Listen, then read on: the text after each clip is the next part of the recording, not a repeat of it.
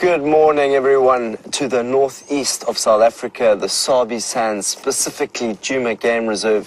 This morning, it is Sam Chevalier and Dave behind the camera, and hopefully we'll be bringing you all sorts of beautiful things to see and talk about today. We are currently at the hyena den, just on Aubrey's Road, and it's a little bit inactive at the moment, but it was active just a couple seconds ago. So you can actually see in the distance, there is a hyena just there. Hello, friend. He's just behind that feather-top chloris grass that is covering his head. But great camera work from Dave. We have had such exciting experiences with hyenas lately, and we thought, let's come to their home and actually just say hi to them at their home, because yesterday, 2 days ago as well, we were sitting with Tingana with a kill in a tree, and hyenas were underneath Tingana with its kill, and wow, it was so much action. Well, to be honest, the hyenas were just sitting underneath the tree waiting for anything to fall down. Eventually two bones fell down, and the hyenas jumped on that as quick as they could. But what I was quite interested in is, where were those hyenas from? Were they from this den? And did the mothers and the others come back with some of the bones and feed it to the youngsters? Because often that's exactly what they'll do. And the youngsters will stay in the den, the mothers will sniff out any kind of old carcass that is out there, get some of the old bones and bring it back to the young cubs that are here at this den. You can just see his ears poking out on the next to those grasses. But I can tell you, it is a beautiful morning.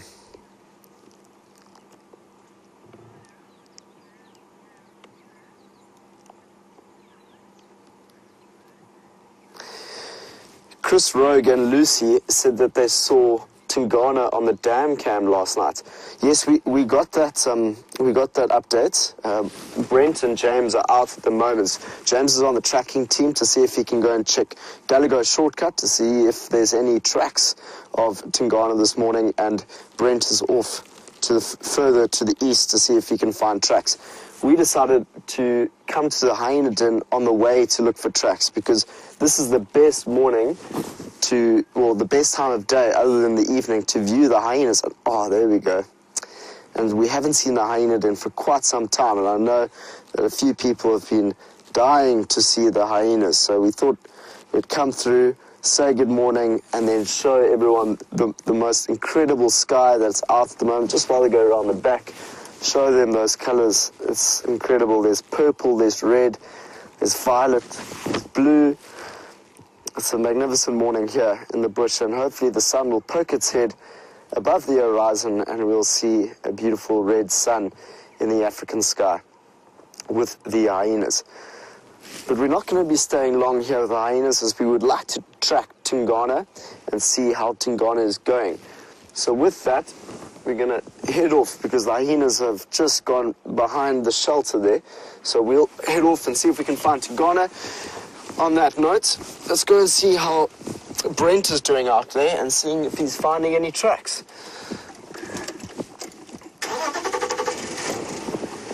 We're not going to link right now, because we're going to sit here and see if we can find a little bit more of the hyena. Brent's got some bad signal, so you're going to have to stick with me and Dave for now. But to be honest, me and Dave have been getting some good action in the future, in the past, so hopefully we can bring some more. Maybe if we could come around this hyena den just a little bit, we'll be able to see their heads poking up.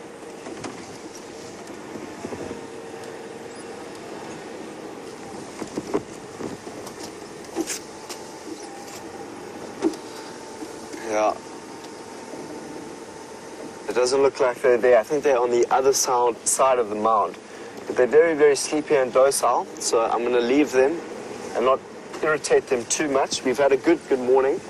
I think it's time to see if we can find tracks of Tingana and have a look at this incredible sunrise that's about to be upon us.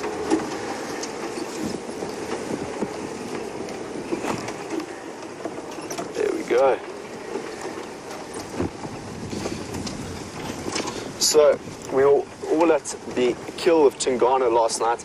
2 days ago, myself and Dave were there, and it was incredible. We were just sitting there watching the carcass. We were just looking at the carcass to see, you know, how it killed, how much of it had Tingana eaten already, and it was incredible. We didn't even see Tingana coming, and next thing he jumped up onto the tree and started feeding on the kill. That's something I haven't seen that before. I've never seen in my life, you know, a cat feeding so close to me. It was honestly incredible to see the kill itself and to see those bite marks that were inside the kudu. It was spectacular. With that, Brent's got some signal. Let's go see how he's doing.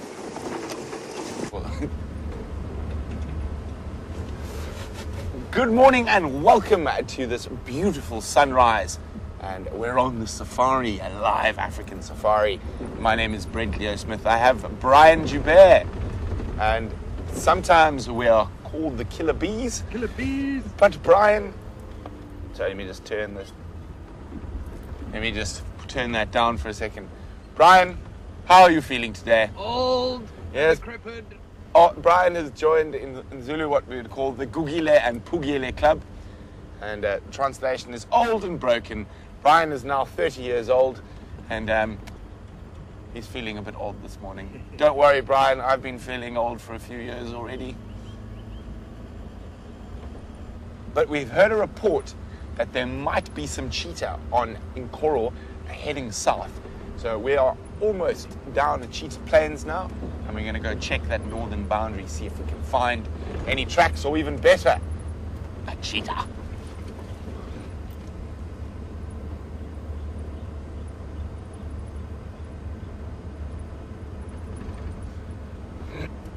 So we had good fun at the conspiracy theory party, and a few of you are wondering what we went as. Bryan went as? The king of flat earth.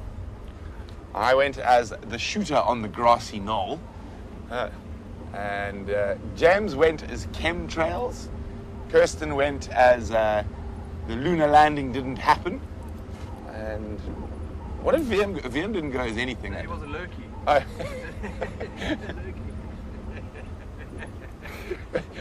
VM wore a tinfoil hat. I forgot about that. Was that a lurky? Is that cell phones fry your brains, or people are trying to mind control? Light in the sky, Yes. Not sure. Yeah. And Alex went as the dark side of the moon, and that's about it. Steph went as Steph, Maybe. but it was very fun. Who went as Lady Gaga? Sorry, Farm Control said someone went as Lady Gaga. I didn't. Oh, Louise went as Lady Gaga. I'm not quite sure how that's a conspiracy theory, but we'll just leave that at that.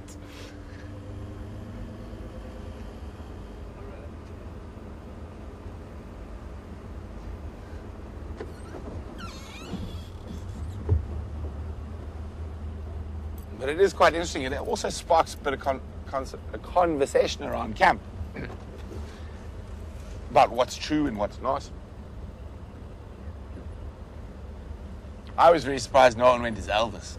I thought we'd definitely have one Elvis in our crew, but no, it didn't happen.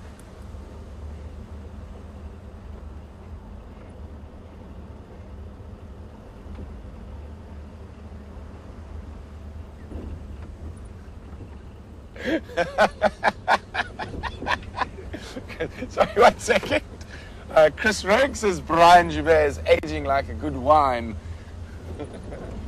Thank you, Chris. Thank you. I think you've made Bryan blush. So, wonderful morning. There's a little bit of low mist hanging about. A bit chilly. As you can see, I've got my jacket on. And we're on that cusp between winter and summer. So, even though it's getting really warm, over 80 Fahrenheit during the day, the mornings is just that little nip in the air that lets us know winter is on its way.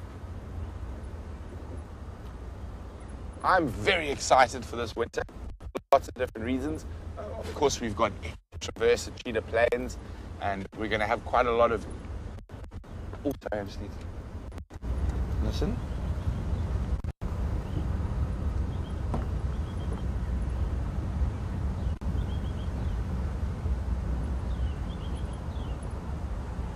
Sorry, I'm just listening. There's some guys following up on this cheetah and coral. I'm trying to get an update.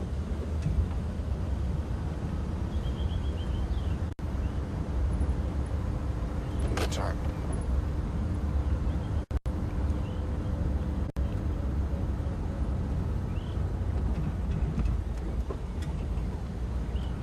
Sorry, guys, I'm just trying to listen to this. It's a busy radio this morning.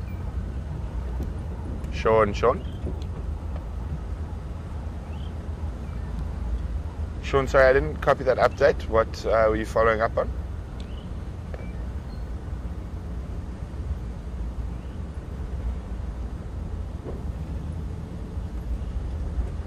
Oh, I can't hear him. Wait, I think we need to get further to the east, and the comms will get a bit better. But we have been having some spectacular sightings, and if we can find a cat today, it's day 12 in a row. So the streak is on. We're still a long way off that. What was it, 29 days in a row? But we are definitely working on it.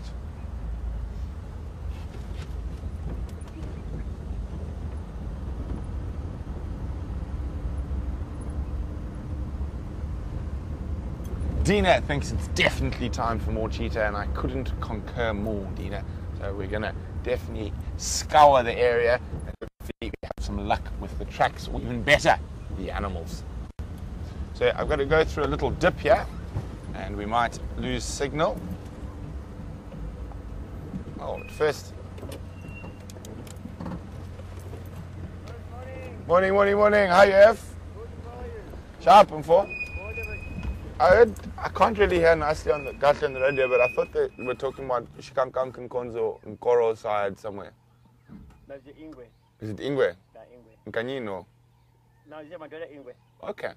And also like you say like a coming this way. Yeah, I saw it that side. I think sometimes I have to try to check Juma Dam side. Okay. Can be better. I will go around this way. Okay. Thanks. Thanks, Mfo. Okay, bye-bye. Bye. Cheers, guys. Enjoy. So there's also tracks on the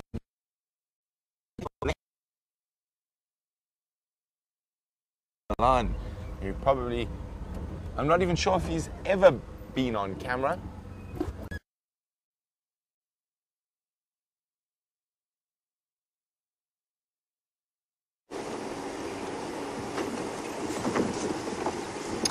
So we've just been with the hyenas, and we're not far away from them now. We were on Albury's, and now we're on Gallagher Shortcut, and we're just looking for tracks to see if we can find Tingana. We know that Tingana was in the area, so we're just looking for any kind of sign, track of the male leopard to see if he's moved off the property or if he's gone into the thickets here. So we're just searching everywhere.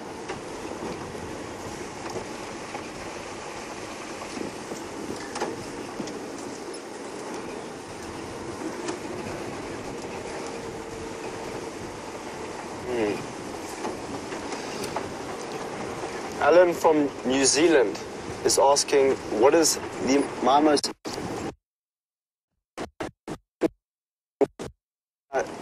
fascinating animal to view and study?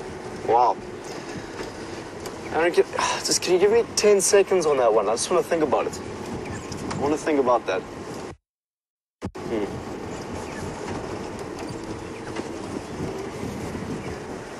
You know what it is? Came straight to my mind after I said that. My favorite bird is, which intrigued me about the bush, is the kingfisher. I love kingfishers so much. I don't know if you guys have any kingfishers where you are in the world. If you do, I'd love to see a picture. But I'll have a look actually to see if there are any in New Zealand. But the kingfisher's got such a unique design in terms of the way it flies, the way it catches animals, but also the difference between the ones that are migratory and the ones that are here in southern Africa. And just watching them and watching the way in which they fly, because they flitter. I mean, I used to live on the banks of the Cederberg River just for a time, and I used to sit there and watch the giant kingfisher, which is a beautiful big bird that has a big snout, or a big beak, sorry, snout would be the the wrong word for that. But that was my favorite bird to study from a biomimicry point of view in terms of how do you design systems that can go from one to another so efficiently. I thought that was incredible. But to be honest, Aaron, like, my field of interest is ecology itself, and I find that ecology, you know, when you start looking at all the different intricacies of the natural world, from a plant to an animal to a bird, you can begin to understand and unravel its own genius. They all have a unique way of living on this planet. Ooh, look at that.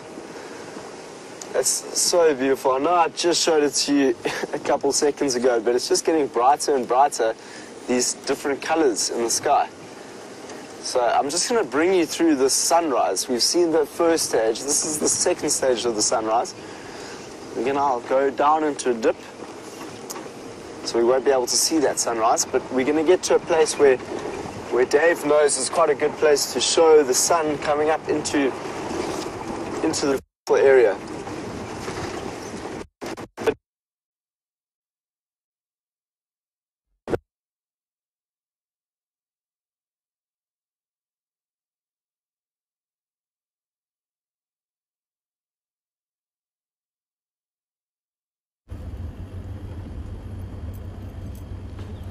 We're back. Sorry about the disappearing act that we pulled in the dip, but we are now heading along the northern edge of our Cheetah Plains traverse towards 3 in a row Pan.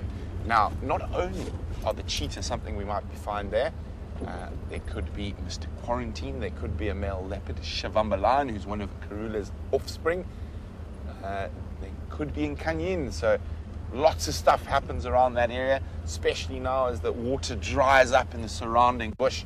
3 in a row Pan becomes a really important spot.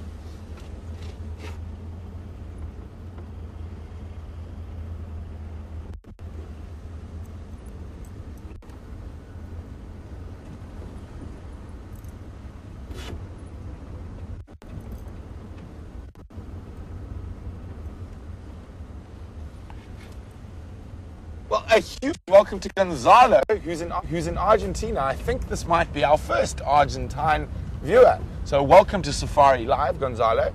Gonzalo's wondering, in what country are we coming to you from? And is it a national park or an animal reserve? Well, Gonzalo, we are in South Africa. We're on the eastern edge of South Africa in a province called Mpumalanga. And in local lingo, Mpumalanga means where the sun rises. So we're right in the east. We are in a private reserve called the Sabi Sands Game Reserve. More specifically, at this very moment, I am on Cheetah Plains Private Game Reserve. Now, it isn't a national park. As I said, it's private land, but there's no fences between us and the national park. So animals are able to traverse freely over about 9 million acres. So the Kruger National Park is about 1.5 kilometers to the east of us. We might go on that boundary a little later, but a big welcome to Gonzalo, who's joining us for the first time. So Gonzalo is sitting in Argentina and enjoying a live safari in South Africa. So we're coming up to quite an important place. There's often a lot of thoroughfare of animals in this area. So let's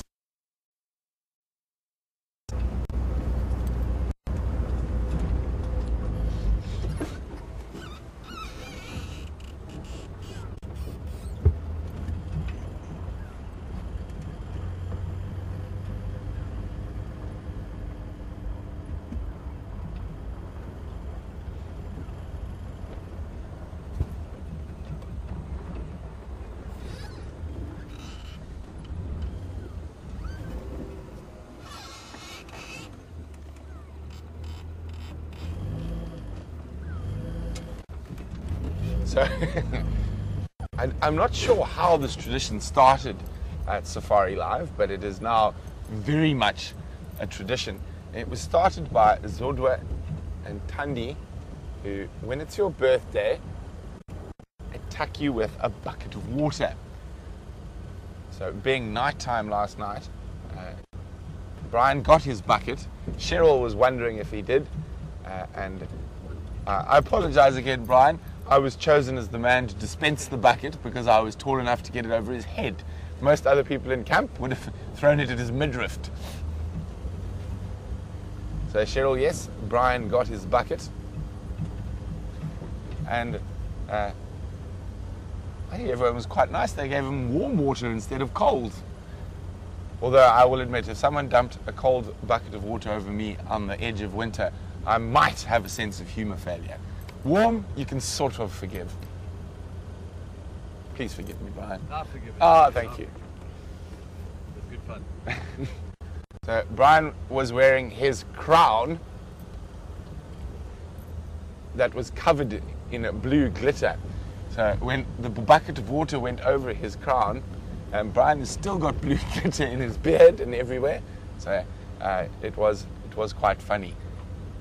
So while we move towards 3 in a row pan, let's go have a look at the stunning African dawn with Sam.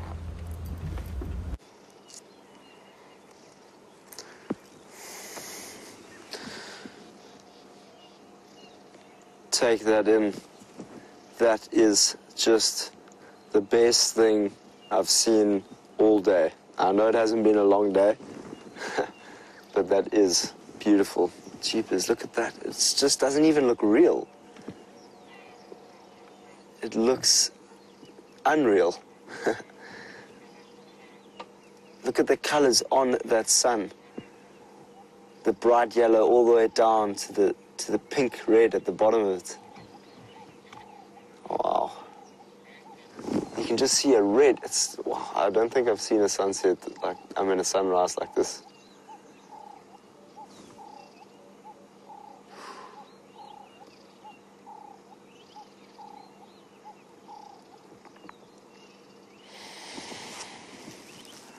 Oh, we're just going to give this just another 5 seconds. 5.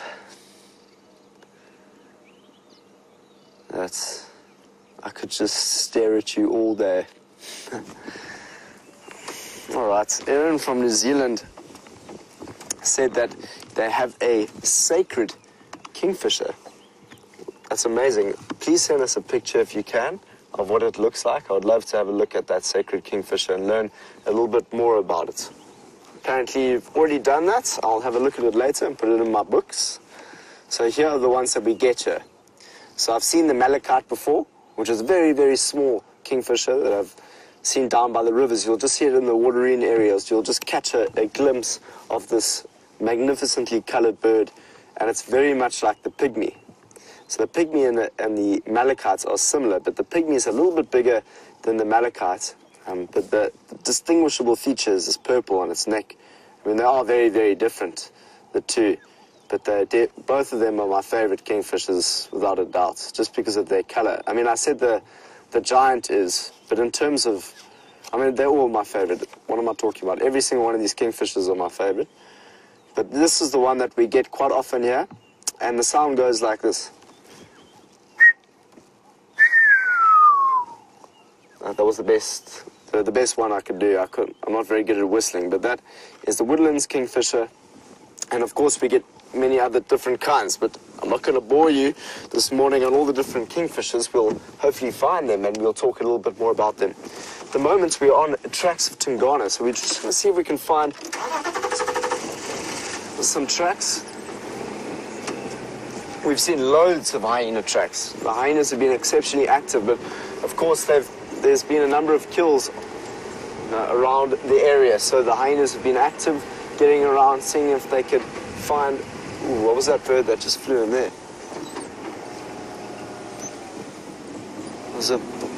Imagine that.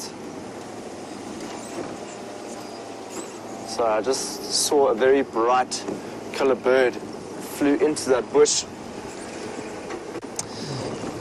It would have been exciting.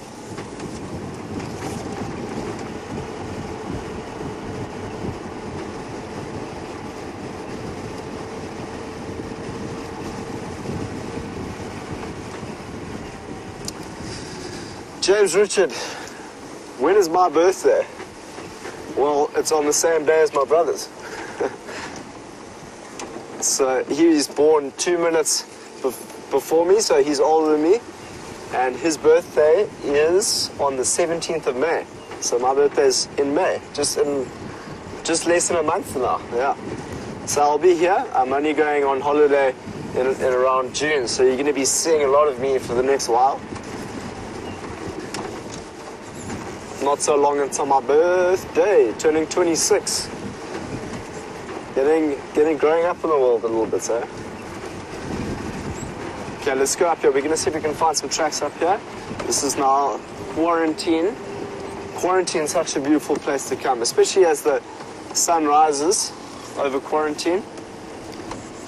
And it's a nice open area, so you can see in the distance, have a look for anything that might be lurking behind the bushes.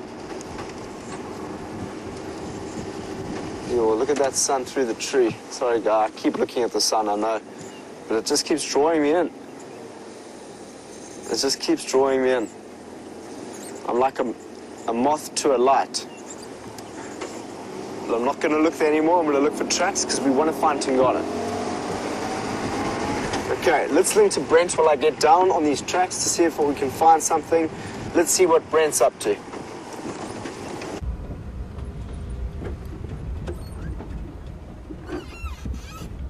So, I've been looking at that glorious African dawn with Sam, and we're almost about to come onto one of the big open areas at Cheetah Plains, and you can see the bright, at the moment, orange orb rising above the eastern horizon. It's hard to imagine that that star is nearly 5 billion years old. And it's a little dwarf star.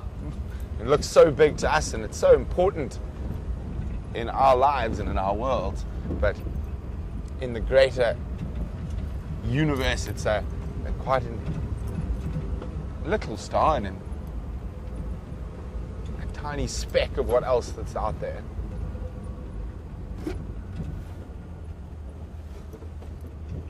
Sorry, just listening to the game drive again. I'm trying to get an update.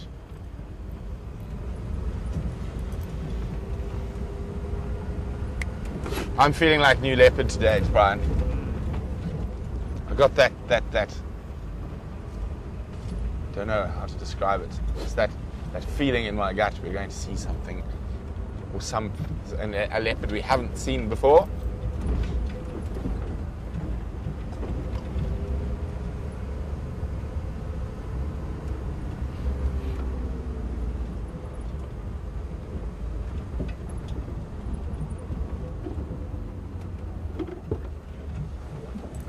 Oh, it seems like Argentina is catching on to SafariLIVE, and we've got another viewer from Argentina, Marco.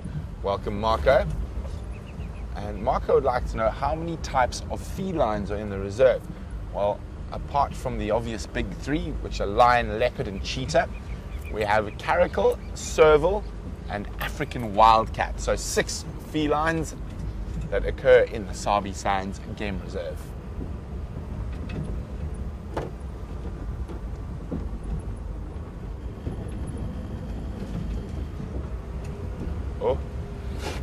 Oh, excuse me. Lots of dust up this morning.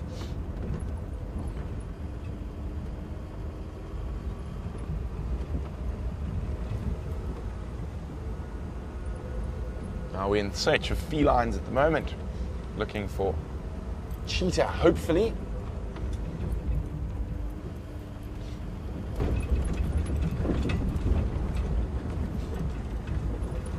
We're about to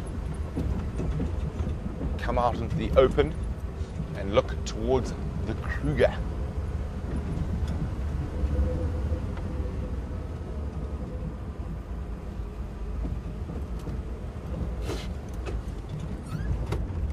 I love these mornings with the mist.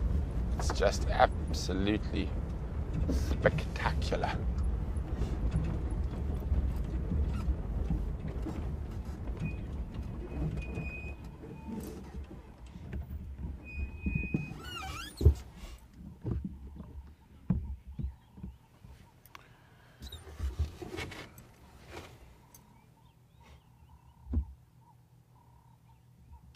What a beautiful morning. Some buffalo out on the clearing where they've been spending the night as well.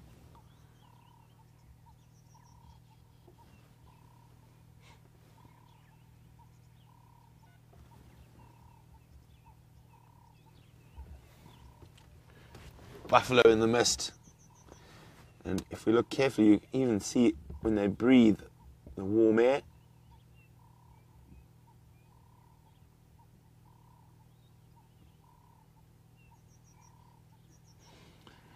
As you see them lying down like that, those horns, you can see what a formidable barrier that they can provide if they are harassed by lions.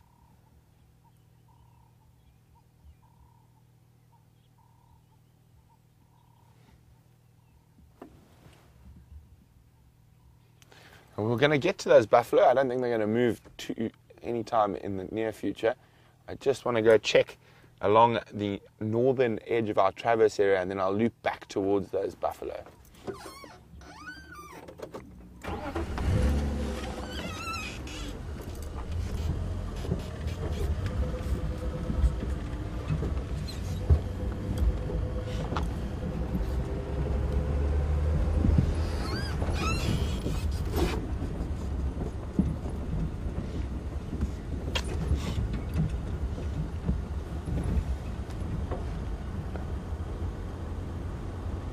So, hi, Lucy, who's in South Bend, Indiana. Lucy would like to know, is 3 in a row pan man-made or natural?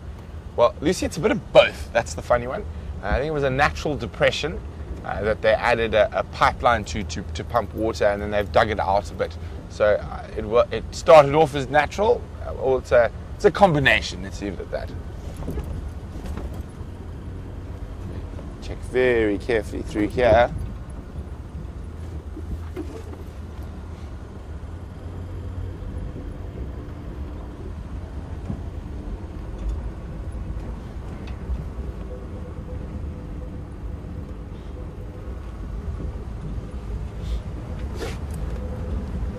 We're talking about the different felines or felines we get out here, and Roger says, what is an African wildcat? Is that like a feral cat? It's not, Roger. It is a wild indigenous species.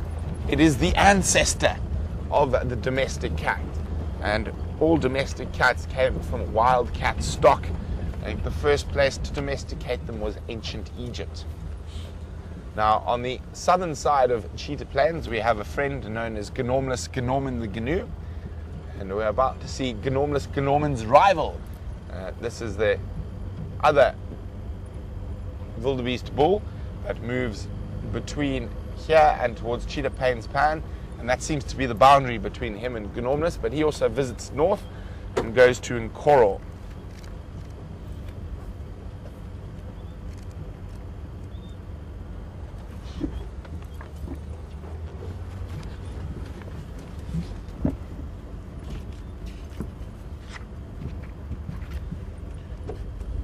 Hello, wildly beast.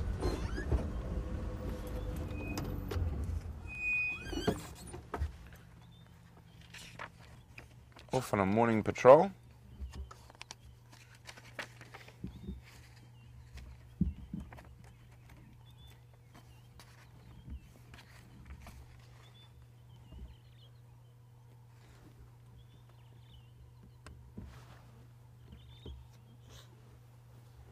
What is that? Wildebeests love these short grass plains.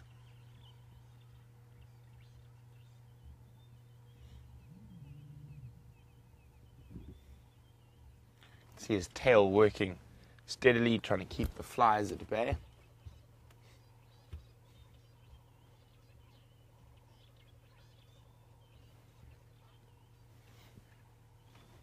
So this isn't Gnorman, this is Gnorman's rival. We'll go look for Gnorman a little later.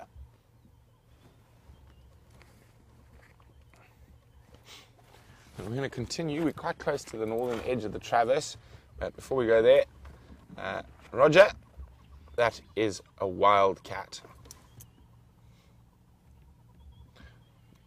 Generally quite a lot more long-legged than the domestic cat. Now, one of the biggest threats to African wildcats is domestic cats, because they taint the genetics.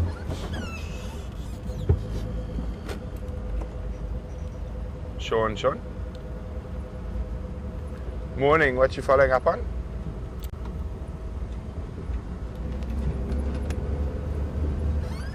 Okay, just gonna have a morning meeting with Sean.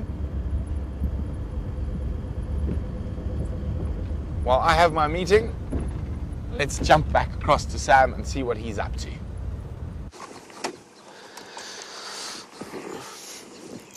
So you've been sitting with some buffalo and some wildebeest with Brent, and now you are sitting with a very, very interesting tree that we have here. And have a look at those thorns. Wow. I mean, I was walking yesterday in the bush just to get from A to B, and I stepped on one of these and it went straight through my shoe and into my foot. It was probably the most uncomfortable experience I've had in a long time. But what is so magnificent about these, looking at these type of trees, is just to understand, you know, its defense system. And this tree defends itself from all sorts of herbivores, because obviously it's getting grazed by some very, very big animals out here. So its defense mechanism is mechanical. It uses these to protect itself. Whereas the other plants that we get, some other plants that we get are, like the silver cluster leaf, use chemical defense. So within the leaf itself, it has tannins. So when an animal tries to eat it, it tastes those tannins, and it just, it deters them away from it. So it's so interesting to see the way in which animals will defend themselves and the way in which plants will defend themselves. And this tree that we have here, have a look at the bark that is just behind it. Look how flaky it is. You can see how flaky that bark is.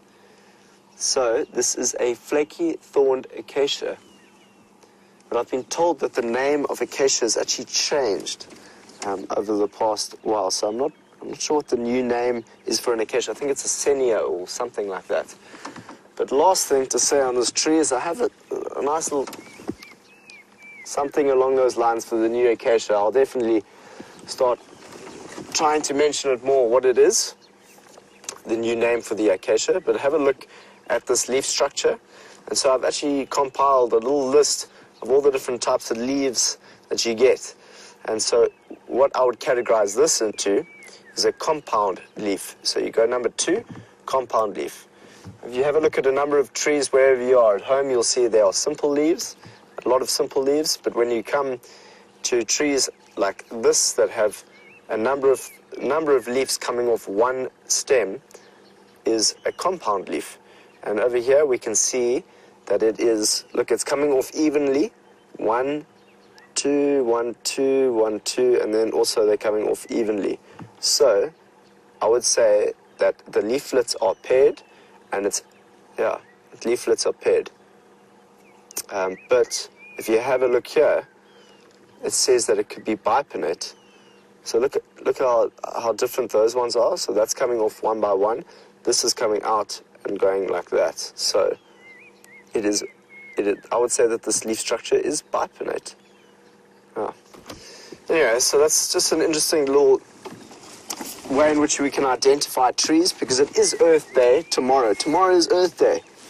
How very exciting. And I think it's an opportunity for us to learn a little bit more about the trees that live on our planet. And something that I really want to, say, because of Earth Day being tomorrow, is let's try and do something for our Earth, whether it's plant a seed or start, recycling water so that we can grow our own vegetable garden. Earth Day is an important day for us to remember that the Earth is constantly giving us everything that we need, from water to oxygen. So I'm going to be starting a garden just outside my room tomorrow, so that lots of butterflies might come to my room, little insects.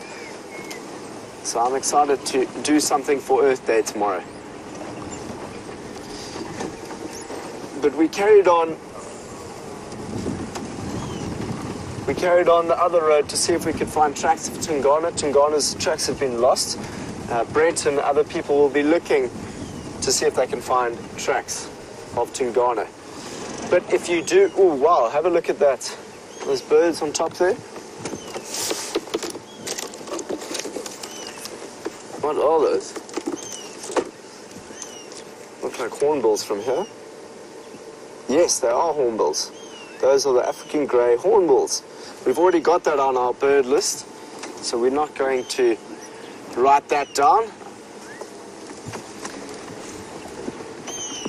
But on that note of Earth Day, if you guys have any plants that you want to plant or anything that you do, whether it's a tree, plant, vegetable, please take a picture of us. Hashtag SafariLIVE. We would love to see what you're being up to over there. With that, let's go see what Brent's up to with an elephant.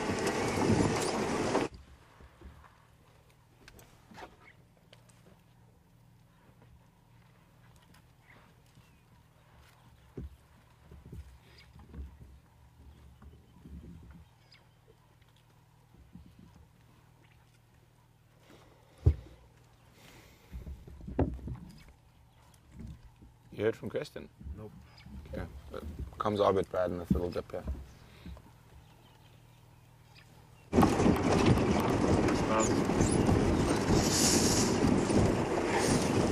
We are back on the road. Have a look at that open area. There are no animals out there. We've just seen the African grey hornbill. We've seen an amazing sunrise. The sun is starting to get a little bit brighter out here. And myself and Dave are quite keen to find an elephant now. So we heard elephants moving around this area just now. So we're trying to listen to see if we can hear them. How cool would it be to just listen and sit with some Ellies for a bit under this beautiful morning? All right, here we go. We are now on Rebecca Road. I feel like I'm learning a little bit more about this bush every day. I can't tell you how my confidence has increased by just knowing the roads. Like when I was driving around here, I didn't know what was going on. If I found something, I'd be like, I found an animal. Couldn't tell everyone where it was. But there's tracks now of Ellies. There's that movement. I went out the car the other day to show everyone what it looks like to be an elephant. I tried to be an elephant. Didn't work very well. But its trunk has been scraping the ground here. Let's see if we can find it.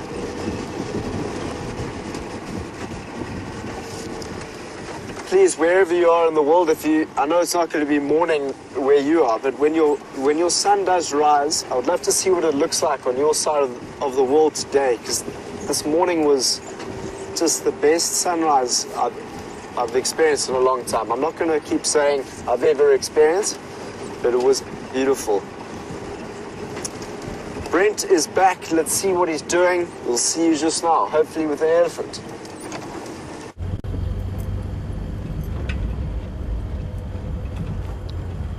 So we are busy looping back towards that big herd of buffalo, and we've also seen a herd of elephants moving towards that pan as well. So very exciting. I think they're heading for a drink, and they've just come out of the Kruger. So it'll be very exciting. Definitely, probably, maybe new elephants.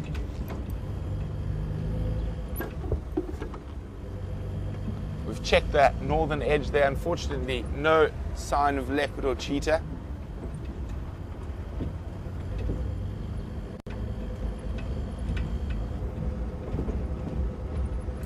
The Ellies are moving their way through this little river system to the right here. They're about over there, and they're coming across through to the pan, which is over there, and then the buffalo are also in that area. So we're going to loop around.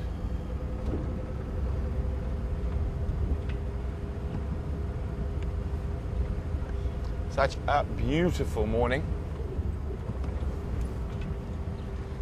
It's always a good idea to do a loop around a herd of buffalo and have a look for lion tracks, because you never know if they've been harassed during the night.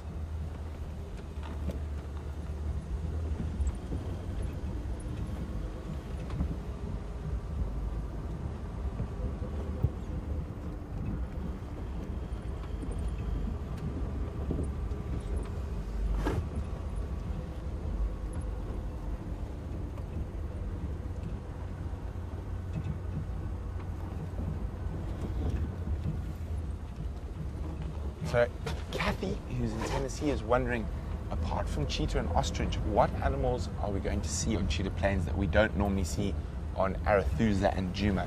I think the black-backed jackal, and we have seen them occasionally on both Arethusa and Djuma, but we're more likely to see them more often here. And there is always a possibility of a sable antelope coming from Kruger to have a drink, especially as we head into the much drier time of the year. I think those are probably the two outside of the cheetah and ostrich that we might see with a little bit more frequency down here on Cheetah Plains. And that doesn't mean that they're never going to be seen on Djuma or Arethusa. It just means it's more likely that we will see them down here on the more open areas.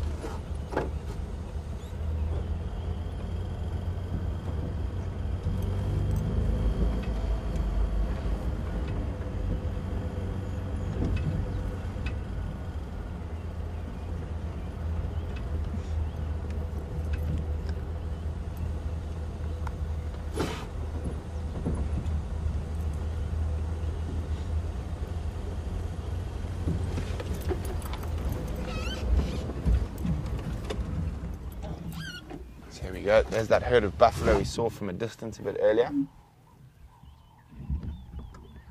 They're starting to slowly get mobile as it warms up.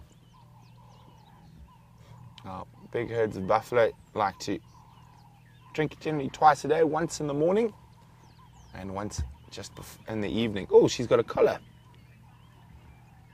So she, being very close to the edge of Kruger here, we do see quite a few collared animals, and I'm pretty sure that buffalo is part of the TB research, bovine tuberculosis research. We have seen a few with collars.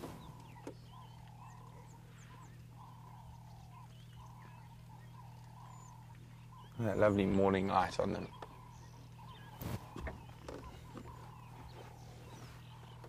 Probably about 200.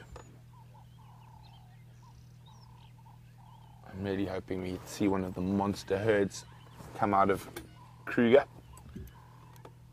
Standing by.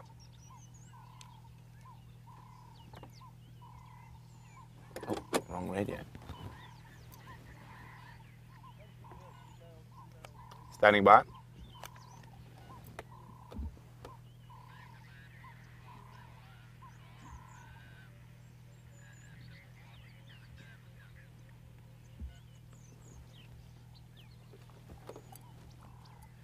Copy, thanks James. I'm on CP.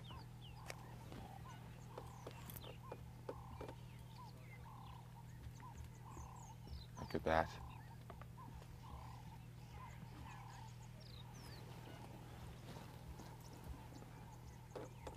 So it's quite a warm morning, so they might get moving a little bit earlier than they would. And in winter, we often find them corralled close together till quite late in the morning, till the sun has warmed their bones. Just waiting for those elephants to pop through as well. They're not here yet. There's a lazy buffalo, a non-morning buffalo.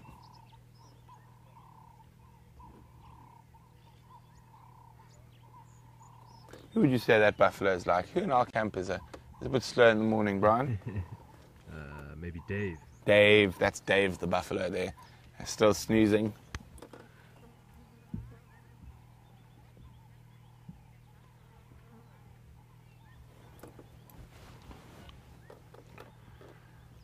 So Brian's wondering, what is the difference between a buffalo and a bison? Now, the American bison is also called the American buffalo. Our Cape buffalo, a bit smaller. They obviously don't have that big shaggy coat because they don't never have to deal with really cold winters and snow like the American buffalo. They are from the same family, but they are obviously different species. Related to cows, both of them, and also are ruminants. But buffalo, or the Cape buffalo, occur in Africa, and the bison occur in North America.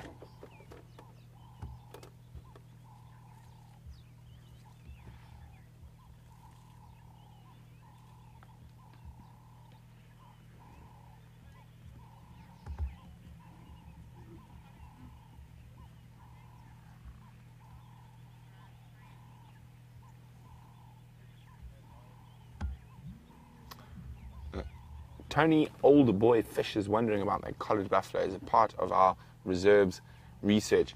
Tony, no, that'll be part of the Kruger National Park, National Parks research.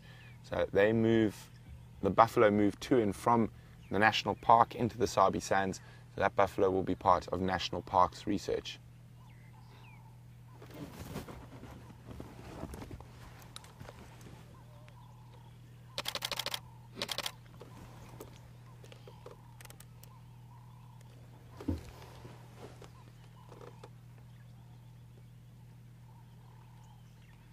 And you can see the big mobile fertilizing machine is on the move. So a really important species in terms of fertilizing the grasses, and also those hooves tilling the soil.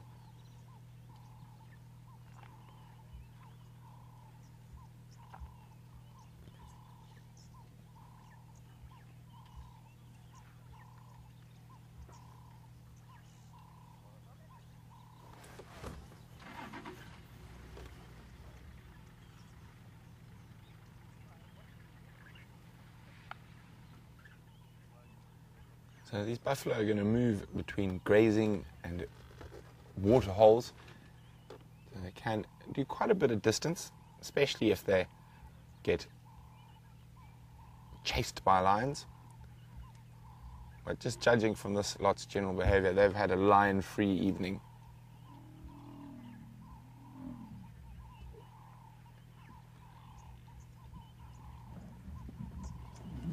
So while we wait and watch these buffalo get moving, let's jump back on board with Sam, who's got some Ellies.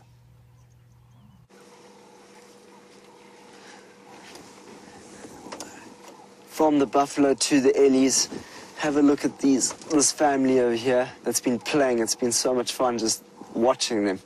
Myself and Dave heard them from a little bit further down the road, and we came straight to them, and they've just been playing on the road here, and there's a small little one in the distance there, and these two are starting to have a little, well, it looks like they're just having some fun and playing. Oh, sweet, look at that little one. There he goes. Why'd you get down, little guy? Ooh, so these guys are having a little tussle. Oh, no, sweet. Oh, I love little Ellies.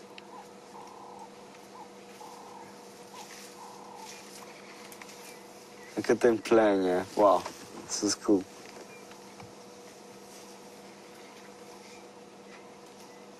They look like such mates. Remember when you were a youngster and you had that one friend that you always just chilled with? That looks like these two over here look like best of mates. One was trying to jump on the other one's back.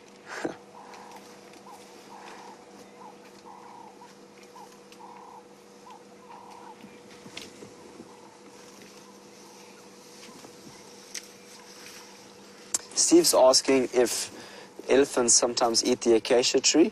Yes, they most certainly do eat the acacia tree. They eat pretty much anything out here. They actually love the flaky acacia, flaky thorn acacia. It's you never see it get as big as what we saw. The one, well, we see it gets a bit bigger than the one that we just saw now, but they love the flaky thorn acacia, so they do eat that, and it doesn't injure them as badly as you would think. That acacia thorn, their trunks are very, very robust and resilient to any sort of thorn that they come across. They've developed a relationship between the acacia and the elephant over many, many, many, many years, and both have tried to become more resilient than the other. The elephant will find a way to get that food that it needs. Did you know that an elephant will feed for over 22 hours a day? I just think that's quite an unreal stat. But look how comfortable they're looking as they throw their trunks out into the tree, wrap their trunk around the branch and pull it off.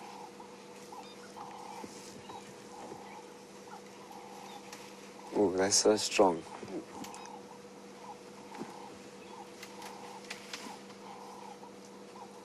The youngsters are just in the background there. You can see they don't stray too far away from mother. But look, sweet. Oh, man.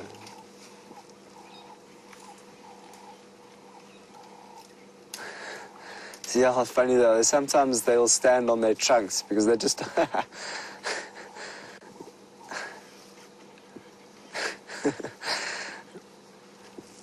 Oh, that was funny. Have a look at this one over here, Dave. The youngster is just sitting here, playing with his ears. Imagine if you were born with such big ears and a really big nose. It's just hanging from your face. You just step on your nose all the time. Well, it's not a nose, it's a trunk, but it's almost like a very long nose. Sometimes you'll see the elephants lift up their trunks and they look like they're just smelling. Often when the vehicles get a little bit close and they feel uncomfortable, you'll see their trunks go up in the air and they just smell. They try to figure out what you are.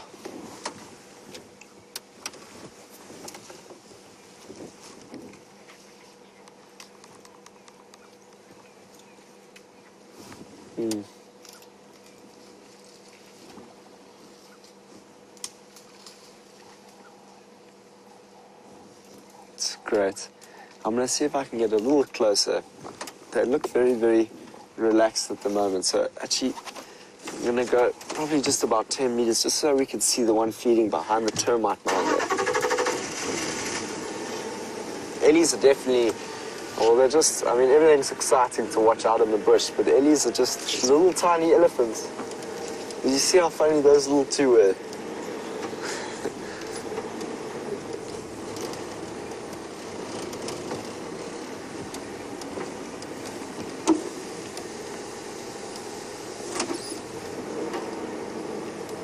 Sweet. See if you can get that shot of the termite mound. The young Ellie right next to it now.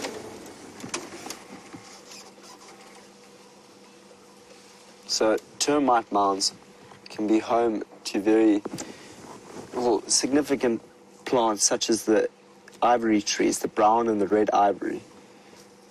A very fertile ground around the termite mounds because of all the little termites that bring in the seeds from around the area, and that's where they germinate and they grow in the fertile grounds of the termite mound. So, wow, I mean, everything has its big influence out here, but a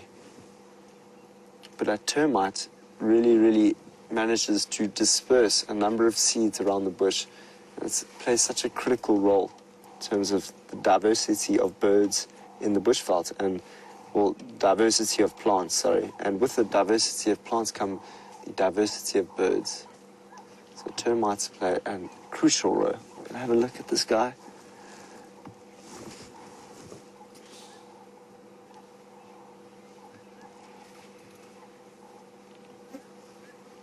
He puts it into his mouth, wraps his trunk around there. So elephants can get up to 7 tons. Can you imagine that? 7 tons. Oh. If they had to sit on my car, they would basically crush it at the front. Not crush it, but they would leave quite a significant dent. A big bull. Have a look at those ears, though. Now we can quite clearly see how big those ears and that trunk is on that Ellie. Those ears will flap in the hot sun when it's very, very hot, and that'll help regulate the body temperature of the elephant. What a fantastic sighting, everyone. That was great. So you'll notice I'm going to start trying to use other words other than wild because I keep saying it. But I think it all started when I saw, I think it was Karula. Karula has the sign of wow on her forehead, and ever since I saw that I was just like, wow. With that, let's just go and see how Brent's doing. We're going to see if we can locate on some male lions.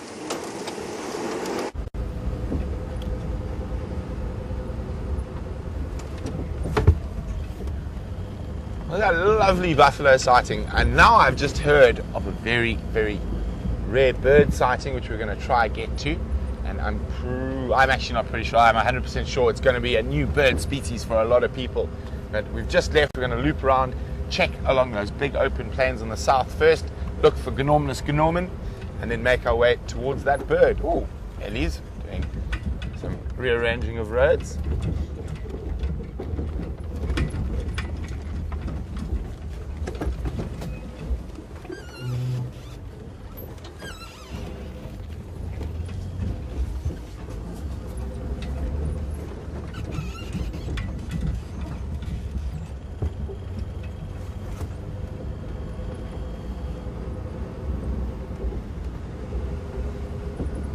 Something quite exciting about being so close to the Kruger boundary. You never know what's going to come in.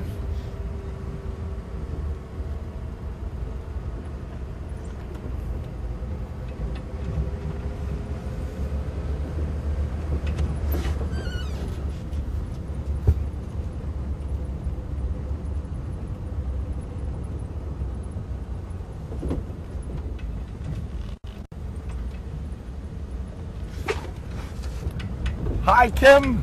Kim is Shanae's sister. Shanae is a ex-SafariLIVE viewer who is now a safari guide right here in the Sabi Sands. So Kim is wondering,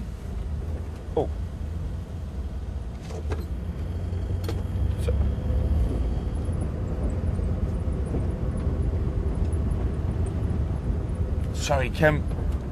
Sorry Shani, what was that on Clarendon? Okay, copy, thanks. And Kim was wondering, do buffalo have a specific territory or do they just roam? Well, Kim, they have a home range, so a herd will move in a sort of specific area, and it's a very big area, and it also depends year to year, depending on rainfall and water and lots of things like that, whether that buffalo herd's home range will change or not. So we're about to come out into the big open area, and let's see what's here.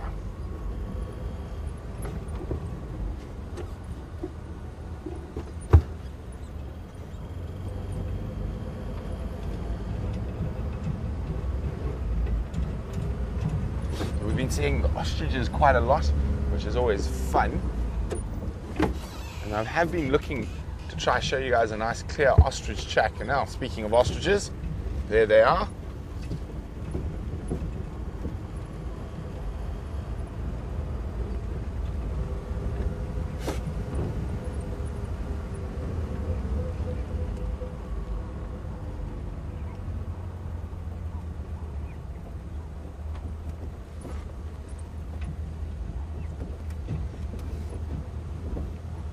Get a little bit closer.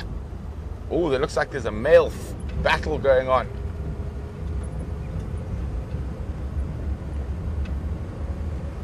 Let's get a bit closer. They're still quite far away.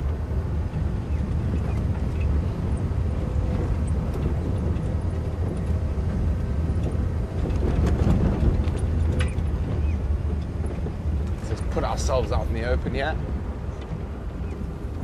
So you can see. Look at that. A female ostrich and 2 males.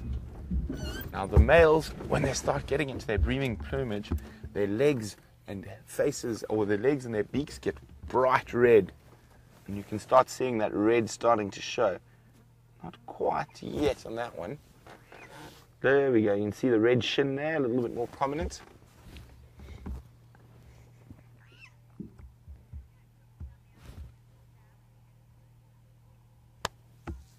We're going to keep watching these ostriches to see what happens. But while we do that, let's jump back to Sam, who's got something interesting to show you. What on earth are you putting in your mouth? What is that? Dave, do you have any idea what that is? No idea. I thought for a second that it might be an ostrich egg. But it's most definitely not an ostrich egg. What are you doing? What is that? Ooh, a bulb. Something from under the ground. Ooh, he's trying to squash it. Interesting. This is fascinating. Oh wow. Oh, look at this. Now they all want to get in the action. that was so interesting. I wonder what that was. Maybe it was something under the ground, like a tuber, like a root tuber thing. And that will bring a lot of moisture, a lot of nutrients in that. So look, as soon as he managed to break it open, all the other ones were like, I think I should have some of that as well. Look at that beautiful light that is on them at the moment. Incredible. So we were on the way to go and see if we can go find lions, and then we just got stuck in the middle of this breeding herd. And you know what? There's absolutely nothing wrong with that. These Ellies have just provided... Bryan, not Bryan, Bryan's on the camera. Brent is with ostrich. I still haven't seen an ostrich since I've been here. That is super exciting. Let's go and see what Brent's up to with the ostrich.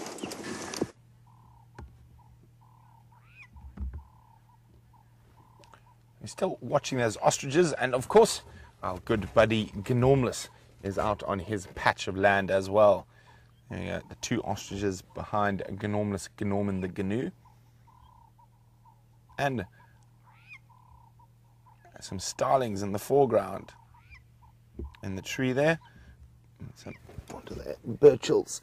Yep, Birchal starlings. You can see that iridescence shining in the early morning light.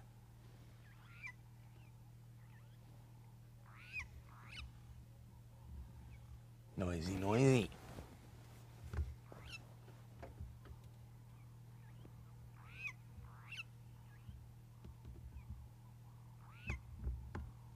Let me just move a little bit so we can get a better view of these ostriches again. I was hoping they might move towards us. No such luck just yet.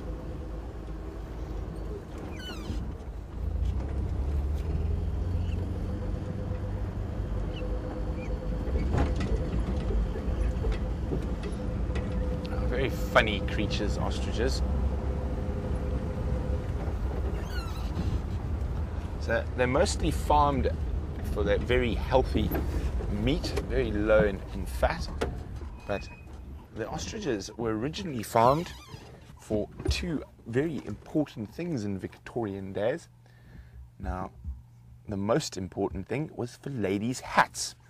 So the big feather contraptions on top of ladies' hats when they went to a fancy dress or out to dinner. And the other thing that they were farmed with was for feather dusters.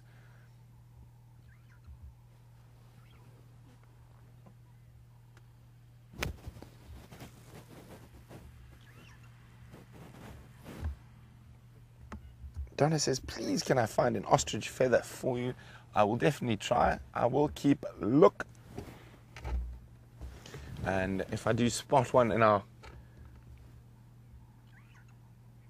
missions around,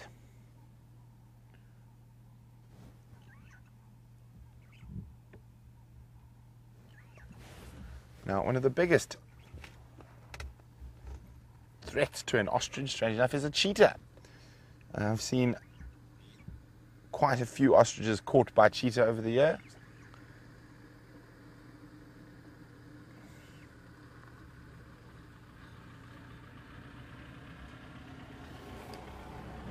Morning, morning. How are you guys? Sharp for. Morning.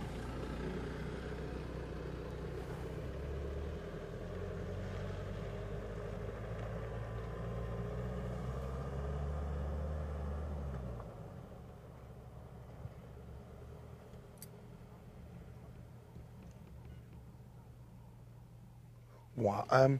Wow. I don't know if we might be able to get this. Right, I'm going to pop it on the dash. It is tiny, tiny, tiny though. Oh, just on my finger. Now this is a little inchworm, so a little caterpillar, but it looks like it's been attacked by a parasitic either fly or wasp. And I don't know if you can see, it's got 2 eggs laid on its body already. So those are going to hatch, and those larvae are going to go inside this little guy and eat him from the inside. Wow, isn't that? And I just noticed them crawling along the dash, but you can see those eggs. Can you see them? I can't really see the monitor. There we go, yeah. You can see them. Those 2 eggs that have been laid on him already. Well, ostriches are running, chasing each other about.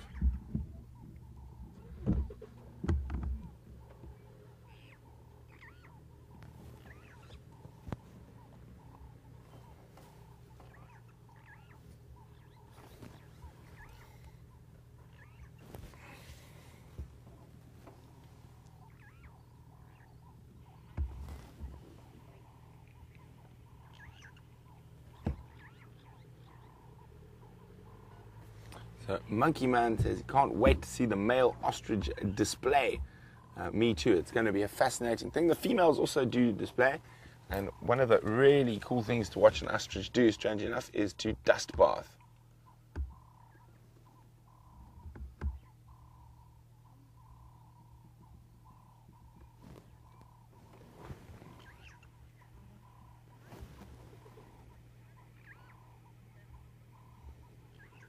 Now, there's ostrich jog away. Gnormous looks like he might have spotted something. He's staring very intently to the west. Let's get my binoculars out. Try to see what Gnormous might have seen. Oh no, now his head's down. Maybe it was a false alarm. But still worth having a look across the plains. Oops, pushing buttons. Go back to sleep, GoPro.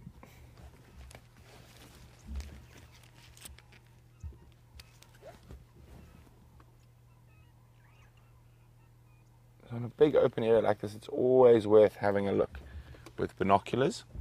So while you guys look at Gnorman, I'm just going to quickly scan all the bushes.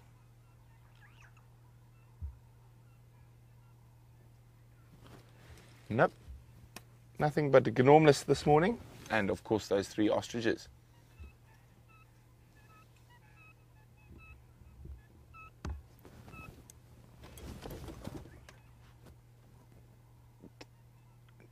And one of the landing, they're landing. I don't know if you heard that very faint doot, boop, overhead. It was the rare bird we were looking for, but now there's some more have landed here. Landed quite far. Let me just go forward a bit. Tiny little ground bird, and where did they land? They landed to the left. There, I think I got them. Let's go to the left a bit. Not, wait a minute, have a look. Not those there. And this is the. Keep going past the lapwings. Slow down. I thought I saw one around there. It's a Temminck courser.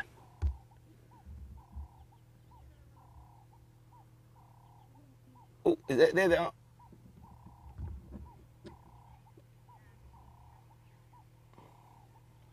Look at that, a Temminck courser. That is definitely a new bird for almost everyone, I'm sure. Unfortunately, we can't get too much closer to it, otherwise it'll fly away. There were some more on the other open area, so hopefully they'll be a bit closer to the road, but I'll show you what they look like properly quickly. They're a bit far away, but Temminck courser, short plains bird. I just heard them come over. Boop, boop.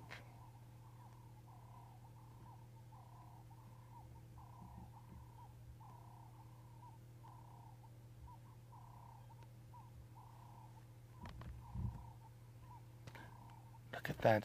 So, related to lapwings, we have seen one other courser, which is more nocturnal than this one, and that is the bronze-winged courser we've seen at night.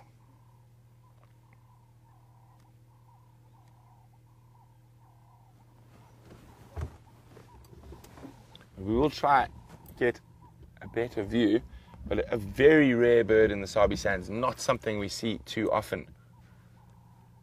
Here we go, the Temminck courser. Very pretty bird. And it's the smallest of the African coursers.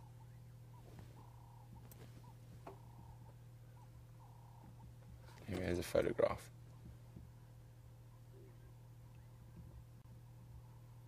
Very, very cool. Hopefully that's a new bird for lots of you. I definitely haven't ever seen one since I've been at SafariLIVE.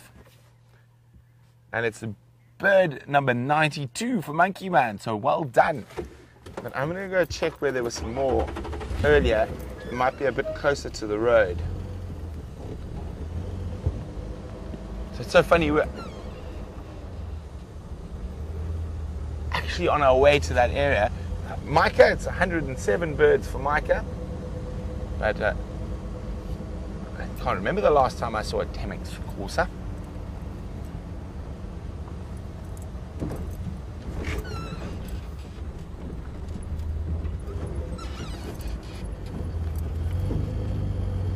Let's see if we can catch up with those ostriches as well.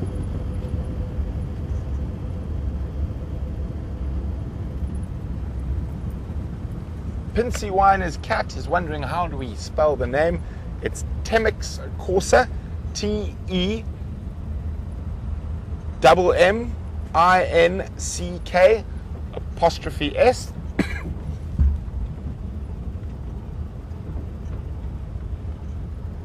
There's ostriches go as well.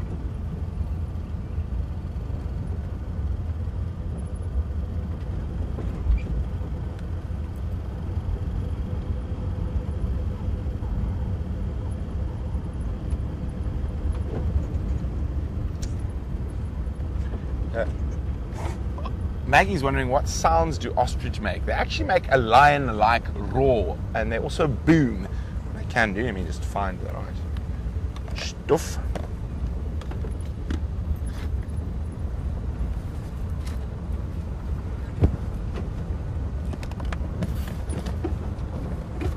So I can try find you the ostrich's call.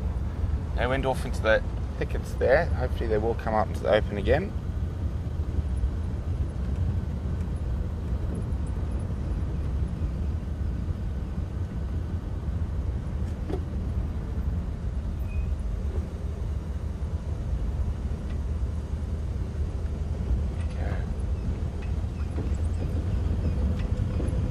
So I'm just trying to find it quickly.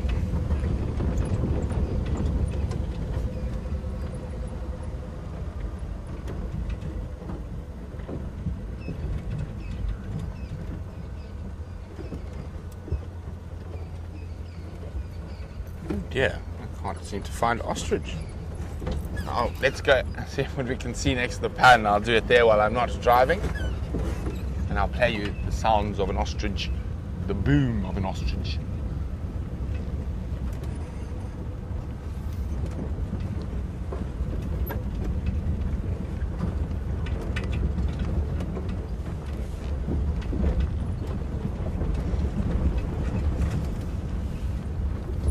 Siberia is wondering how often do ostriches drink water, or do they get enough moisture from what they eat? Well, like most animals, if there is water available, they will drink regularly. But if there isn't, ostriches are not too dependent on water. So remember, their preferred habitat is much drier than this normally, and they live right in the Kalahari and Namib deserts. So they're not dependent on water, and they generally will get what moisture they need, either from their food or from dew in the early mornings.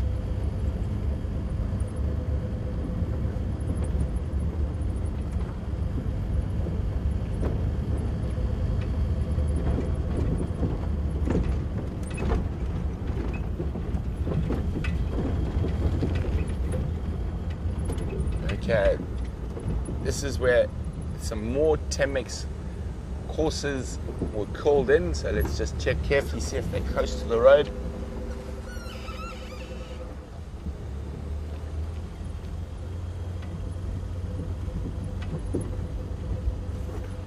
I can't see any Temminck courses, but I can see some Ellies.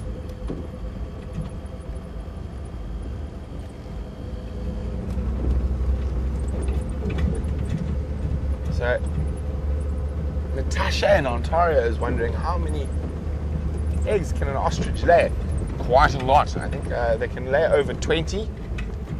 And the nest is guarded by both the male and female.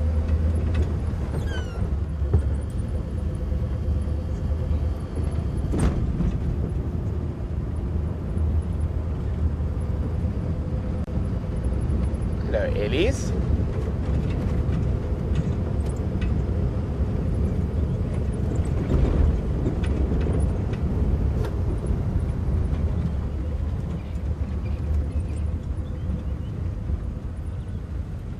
Bob is wondering if we can go off-road on cheetah plains. We can, but there's no need to off-road or you never off-road when it's not 100% necessary. And also on those sensitive soils in the open areas, we tend not to off-road. We'll try off-road around the edges of them. Hello, Ellies.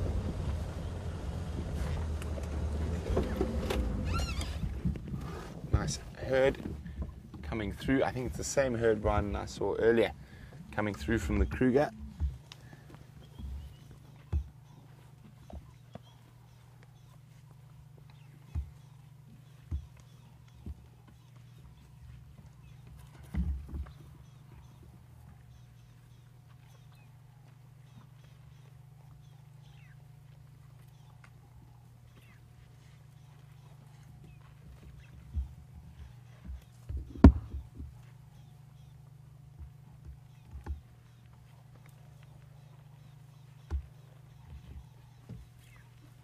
So peaceful. Hey, little guy. That's a nice little knob thorn you've got there.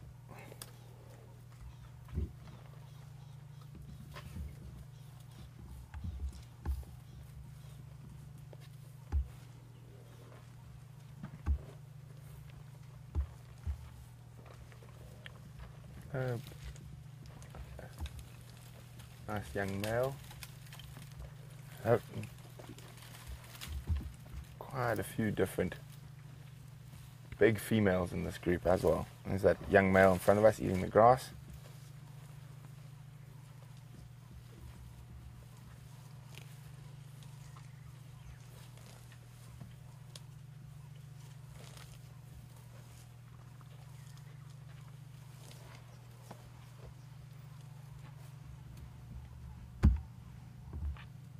You can see front feet there, how they're a bit differently shaped. So they've got a really distinct sort of pedestal, that big wide foot to carry those massive front forequarters of an elephant.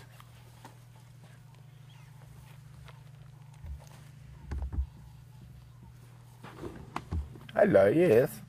You're very scary, mister. Just shaking his head at us, just to let us know that he's big and strong and he's here.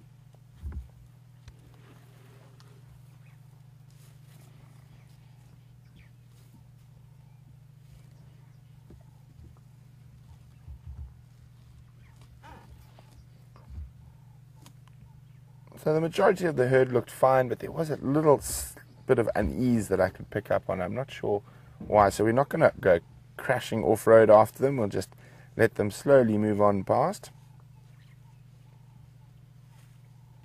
I'm still trying to find the Birmingham ostrich. I can't believe it.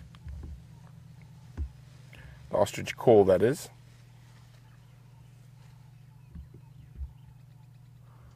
And it seems to be a mystery. But there's no ostrich in the burdock, which can't be possible. It's the biggest bird we have. Let's just try and move forward a little bit, see if we still get a view of these Ellies. They are moving quite quickly and spreading through the bush. One or two grey bottoms.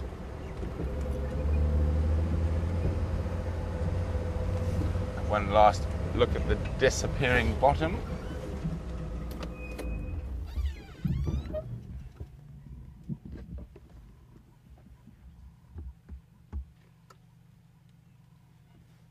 So, speaking of Ellies, Red is wondering, is Mr. Hole in the Ear still around? And he is. I actually saw him a couple of days ago, but he's not in full must anymore, and he's not spending so much time on quarantine. And Red's also been keeping an up to date, pretty new at this by watching the little SafariLIVE stories we pop out every now and then.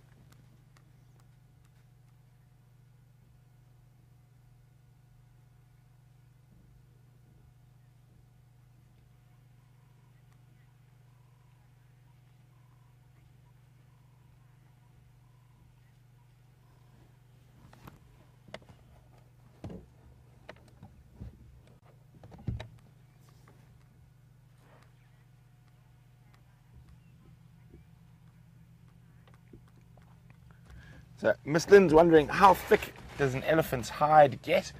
And it can be very thick. It's probably about 2 or 3 inches thick. So very, very, very thick and very, very strong. And so it's very difficult for thorns or branches to actually go through it. And I've just realized I might have another way to find you the ostrich's core on my West African birds.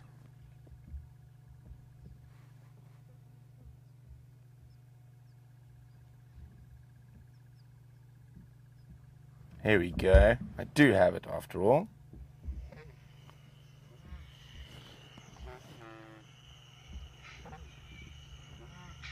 You hear that? Boom, boom.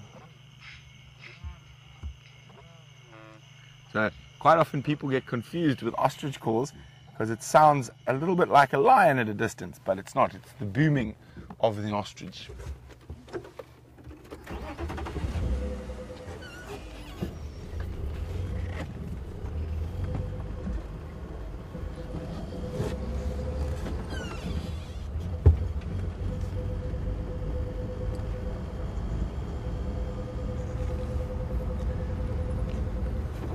So Teresa's saying she's noticed that elephants turn their heads and scratch their ears when they see the vehicle.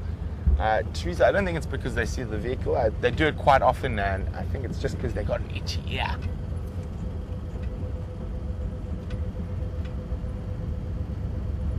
So alas, no cheetah on the plains of cheetah this morning. But we will keep checking. Maybe we will find some tracks of Mr. Q, quarantine male leopard. You never know what could be out here.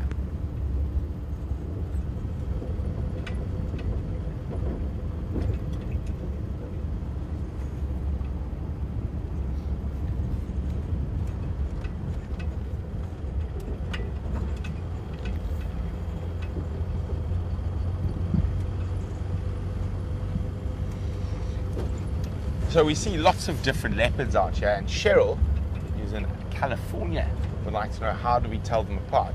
Well, a leopard's spots are as individual as your fingerprints, but the best and most reliable way is that they have a line of spots just above their last line of whiskers, and those are very unique, and that is their spot pattern. So for example, Karula is a 3-4, 3 on the right, 4 on the left. Quarantine, I can't remember what quarantines is offhand, but Tingana is a 4-3, so you count that last line of spots above the line of spots above the last line of whiskers is the most reliable way to identify the different leopards. If you spend a lot of time with them like we do, quite often you can also just pick up on body shape and size depending on where you are and what territory they're in.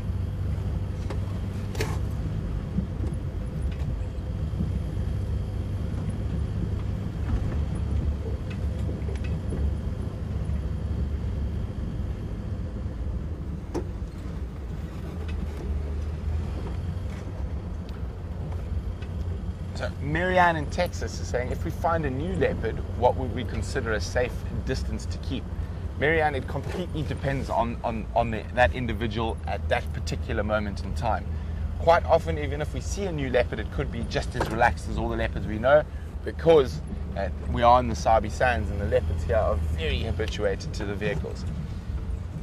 But we did spend some time with an unrelaxed male recently, and again, you have to just judge it on each individual occurrence. Sometimes 50 meters is too close, sometimes 20 meters is too close. It just depends on that specific time, and you need to watch the animal's body behavior and then react accordingly.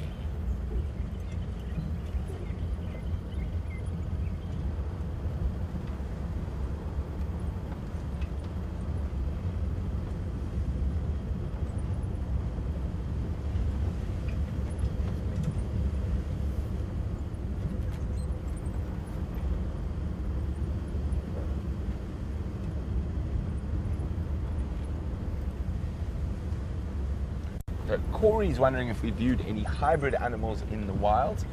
I have seen a few hybrid bird species, Corey, but no hybrid mammal species. It's very, very uncommon for that to happen without human beings putting their naughty little fingers in there. But birds hybridize quite commonly, and so do insects. So more common in the avian and insect worlds than in mammals. So we do the last swing by the cheetah pan, no, not cheetah plains pan, past 3 in a row pan, and see if anything might have moved in there while we've been down in the south and east.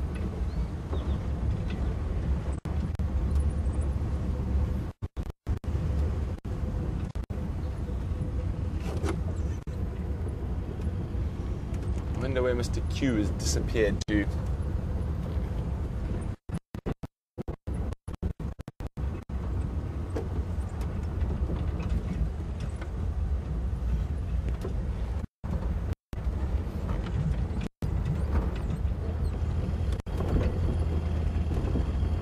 Cheetah Plains has definitely produced some really great birds.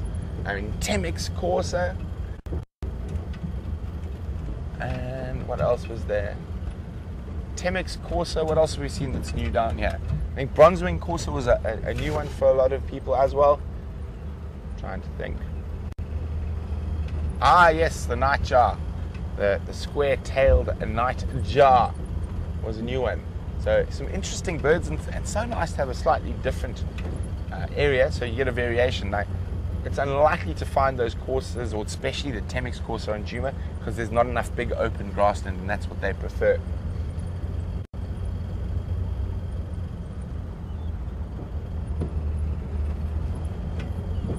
So X-Ranger is wondering about the nearly impossible tree quiz from a couple of days ago. I don't think it was yesterday, I think the day before, and he was wondering if there was an answer to it, and there was. It is that, there's the answer right next to us, or there's the tree itself. It is a bushveld or low-veld false thorn, Albizia harvii, and there is another one.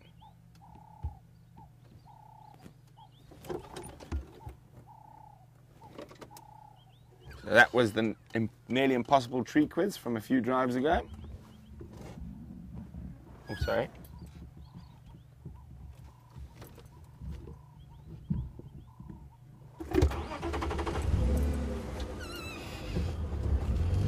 Just listening to the Game Drive radio for a second. Unfortunately, it seems like in Canyon, the female leopard has been found, but to the north of us.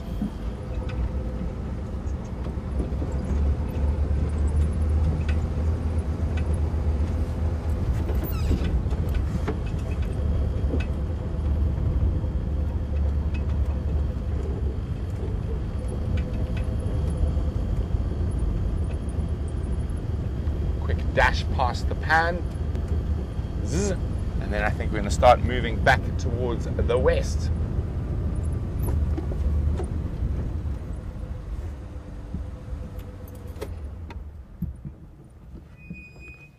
There you got some hammerkops. The hammerhead bird, that's a little heron species, and there we go, making that noise. One of their favorite foods is frogs. They're often hunting around for tadpoles, frogs, and other aquatic creatures to feed on.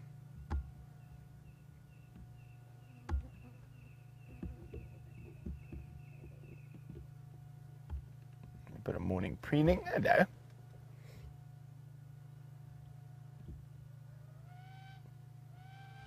Now, it's very important for birds to do this preening. Those feathers are out of place, it might affect their flight.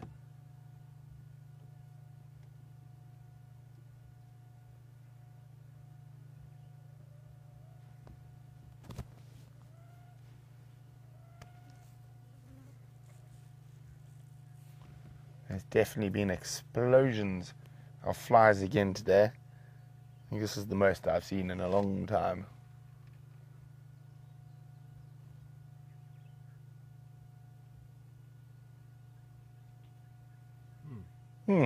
Well, that's what the hammerkop thinks of us, so well, we're going to continue on.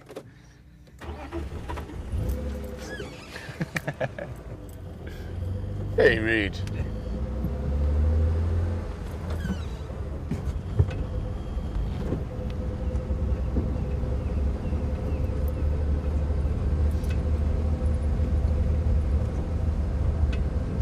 We're going to go to Sam, who has been slightly indisposed for the last while and has taken, according to Final Control, 5 years to change a tyre.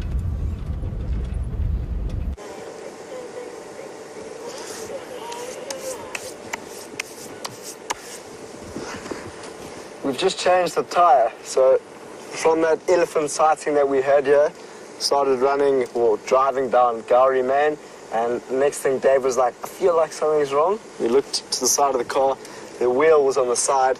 James wasn't so far away, he's here in the Mahindra in front of us. So he came to our rescue. I don't know where he's gone now, but he was helping us out. Ooh, we are still in low range. But I hope that you guys have been having a fascinating time with Brent. I hope that you're with Ostrich and all the many different things. There we go. On the road again. On the road again.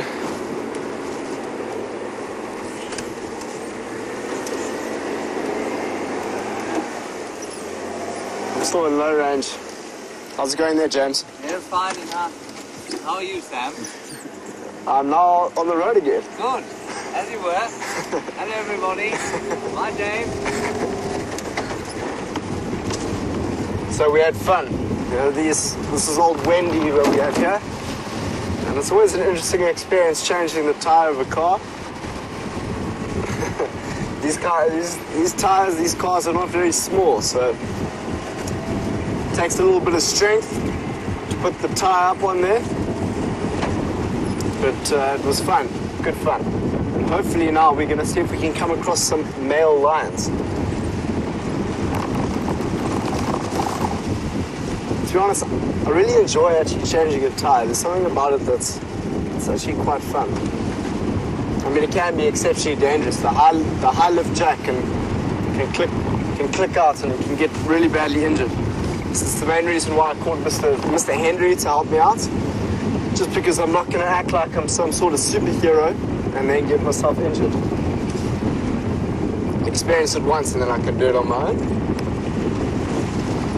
But so far we've had an amazing sighting of the sun. We've seen some elephants, talked about a flaky thorn acacia. And it's Earth Day tomorrow. I mean, it's pretty much Earth Day every single day. I mean, in terms of our appreciation for the Earth shouldn't just be on one day. But it is important to take one day in which we can maybe do a whole bunch of extra things that we wouldn't do on a normal day of appreciating the Earth. Because every single morning when I look at the sunrise, I'm very grateful. But I'm so excited to see what you guys all do.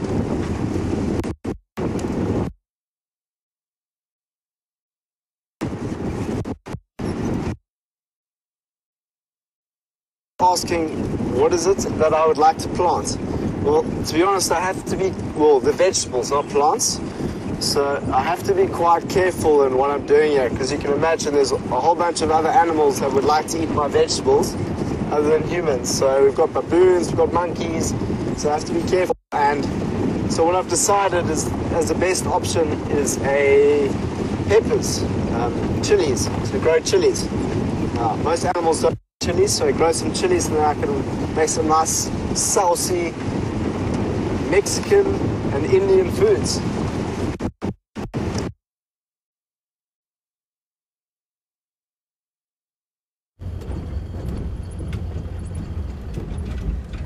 So we're doing one last gander along the southern boundary for cheetah onto the termite mound where we first spotted them. But as you can see, the termite mound is devoid of cheetah, so we will be continuing on.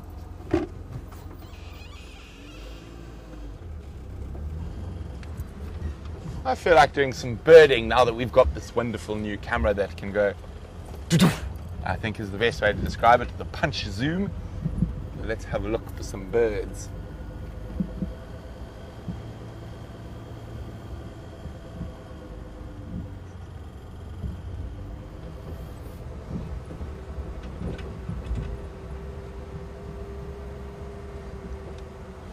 Sally's saying we haven't seen a secretary bird for a long time. Are there any that live in not in Southern California, in Southern Cheetah Plains? Sally is from Southern California. Not that I've seen, but they do move between these big open areas, and they can have a large home range. So it is possible we might see one, but we haven't seen one yet.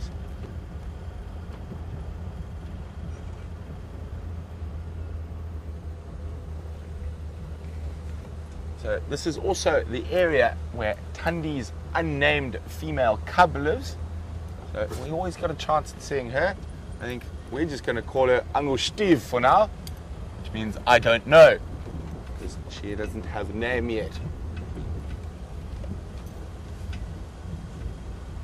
So she isn't the most relaxed around vehicles, so we'll just hopefully find her.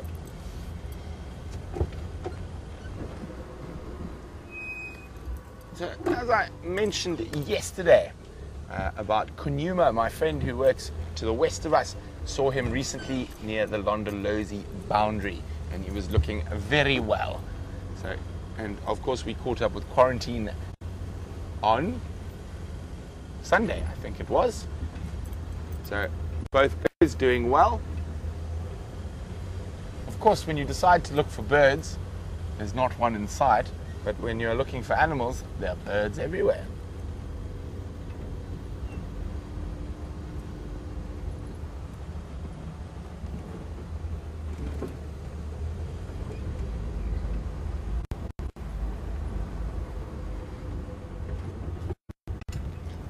So while we continue to search the southern extremities of the Cheetah Plains, Sam has got a direct part to show you.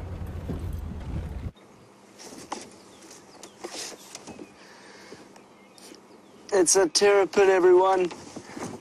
Look at him go. He's going to go find some water. I can tell you what, he's got quite a far distance to go before he can find some water. Have a look at him. You don't often get to see a terrapin out of water, so you can see him quite clearly now, his head coming out and his feet. I often find their tracks in the morning, and I just think, cheapers, I would love to watch a terrapin out of water, and here we are sitting with a terrapin out of water. So the question is, why do you think he is out of water? Why are you out of the water, Mr. Terrapin?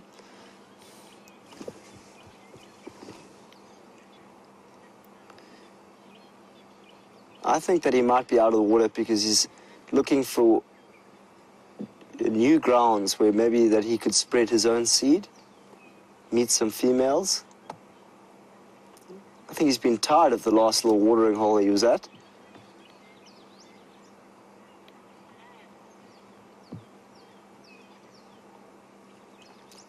Austin's asking, what is the difference between a terrapin and a turtle?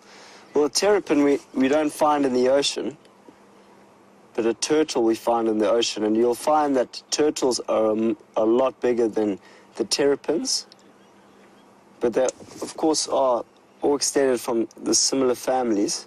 But you'll see with this terrapin, it's called the serrated hinged terrapin. So if we were able to get a closer look, we'll be able to see the defining features that show us that it's a serrated hinged terrapin. But turtles are incredible. I don't know if any of you guys have ever swum in the ocean with a turtle. What a magnificent feeling that is. I did that when I was a kid with my dad. I was swimming in the oceans close to Mauritius, and we swam with turtles. I was very, very privileged to have had that experience. Wow, so there goes the terrapin. Hopefully he's going to find some water. I think, he's going towards the Mawati drainage here. So he might think that there's water there, but there's no water there. In fact, there's actually just sand, as you can see. But this is one of my favorite places to drive in the reserve, because we're right by the drainage line. We've got some beautiful leadwood trees, some tumbuti trees, and jackalberry trees. So the lines are moving in all sorts of directions up this drainage. So we're going to go down into the Mawati, and we're going to drive through the river bank to see if we can get to a point where we can then find tracks, because apparently they're moving all through that block, and that block is very, very thick. Very, very, very thick. So what we'll do is see if we can find some tracks of the male lions, and I haven't seen a male lion yet, so when I see one, you're going to see I'm going to be very happy. I'm going to be very happy when I find a male lion. I've only seen the inkuhumas since I've been here. So you can see that over there were tracks. Someone has driven up there to see if they can find them. So I'm going to carry on through the drainage to see what I can find. Just while we drive through here, just going back to that question on what vegetables I'm going to grow, thinking of growing peppers, chilies, to make with my hot meals. What are you thinking of putting in your vegetable garden in a few days' time, or tomorrow? Are you going to start a veggie garden? And do you already have a compost heap going at your house where you put all your organic waste that then can go into your garden and create feedback loops, taking waste and putting it back into the soil?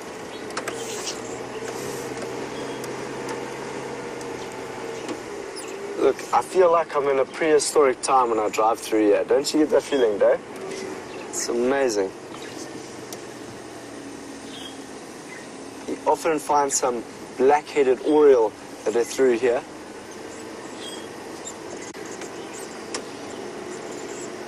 I can just imagine a male lion just walking through the block here, coming down into this drainage and surprising us all with its magnificent beauty.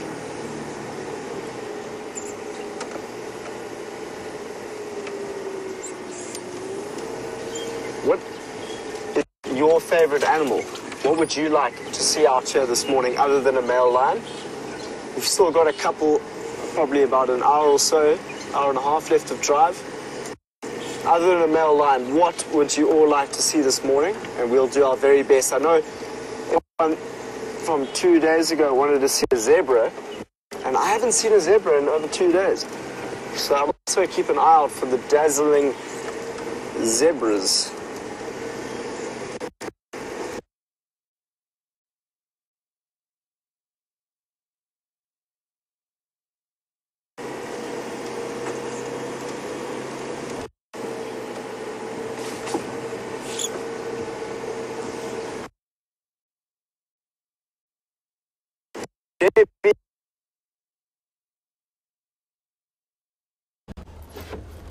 Seems like young Samuel has found some gremlins, so hopefully he manages to sort those out. Bryan and I are still checking now slightly more to the west, just having a look if we can find any sign of that female leopard.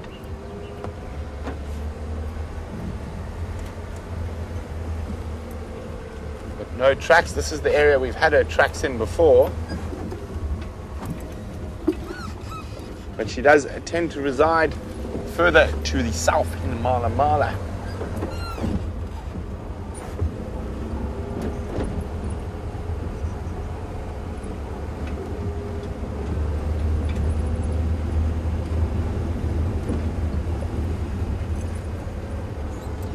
I think we're going to start making our way back towards the west. We've definitely scoured the whole of Chief Plains this morning, and we're treated with a fantastic ostrich sighting, beautiful big herd of buffalo, some Ellies, and I think my highlight for the day, Temminck's Corsa.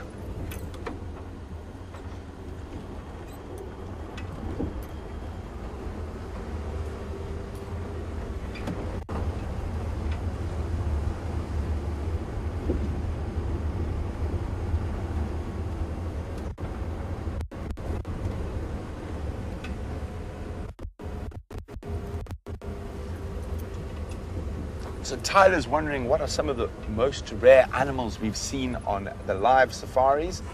So on the live safaris, any tracks there, Brian? No? Sad face. Probably serval, honey badger.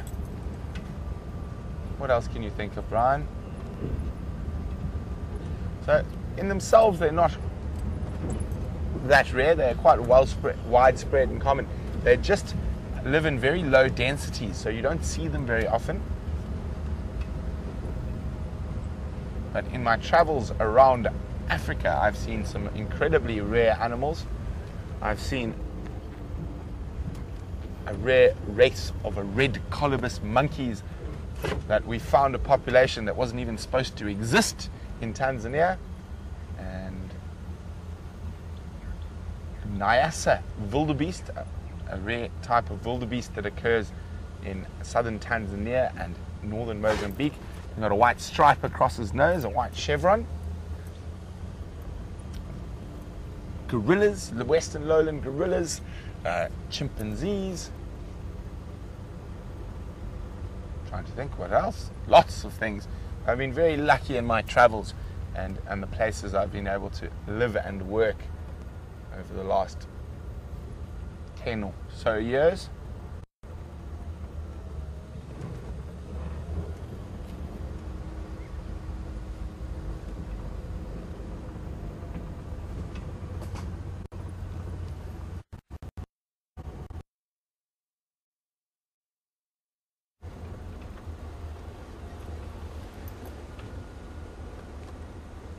Got one more waterhole to check. It's called the I think it's called the Lodge Pan. It's right in front of Cheetah Plains Lodge, and I don't think it's the only waterhole we haven't checked yet on this fine, beautiful late summer's morning. Not a cloud in the sky.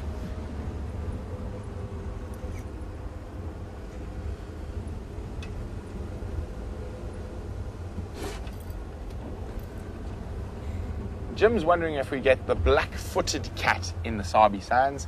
We do not. They're an arid species. They prefer much drier areas. So the closest black-footed cats to here are probably a couple of 100 kilometers away towards the Botswana border. And there you have a black-footed cat, smaller than the African wildcat, but nonetheless less beautiful, very pretty little feline.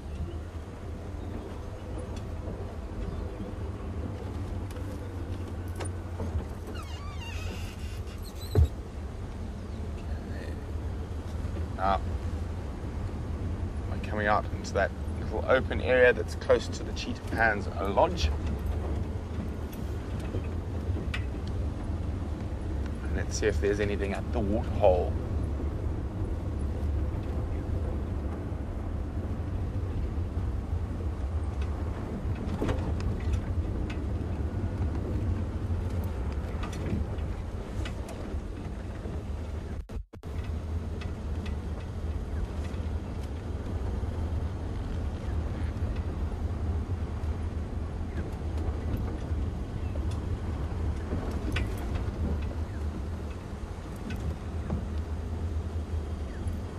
Doesn't look like anyone's checked this road this morning, so who knows, we might find a leopard track.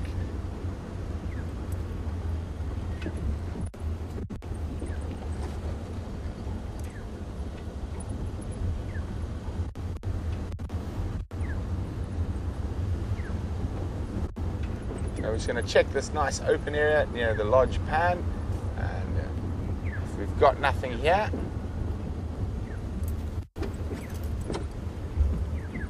there's some impala right down in the distance. So while we have a quick listen, see if there are any sounds that might lead us to something fascinating, let's go back to Sam, who's with a Duggar boy. Copy that. A buffalo creeps through the thickets here on Mamba Road, which is where the thick bushes, this is all monkey orange around here, so trying to drive through here is not easy at all.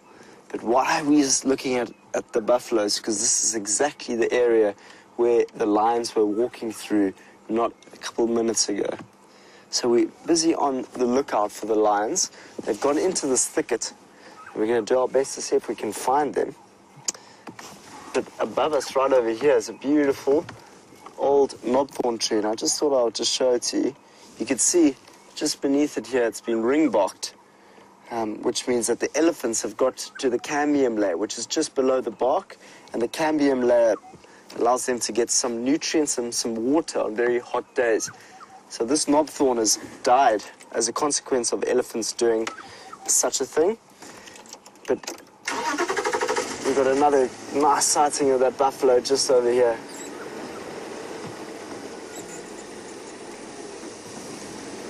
So there's the buff.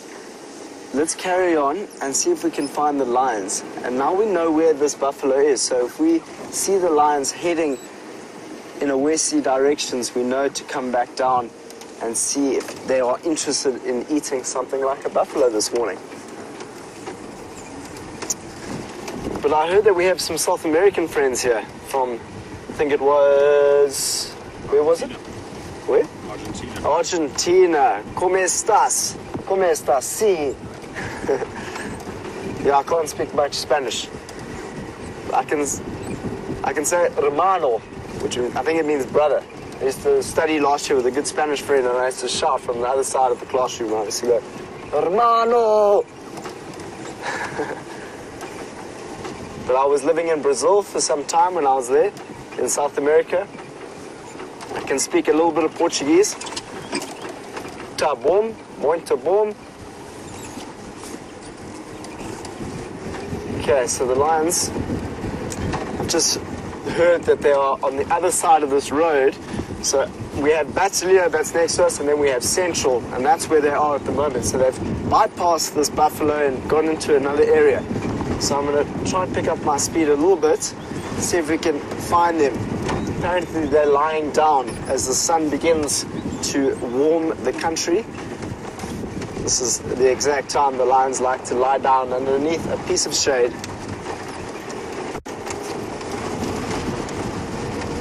But it is very thick here.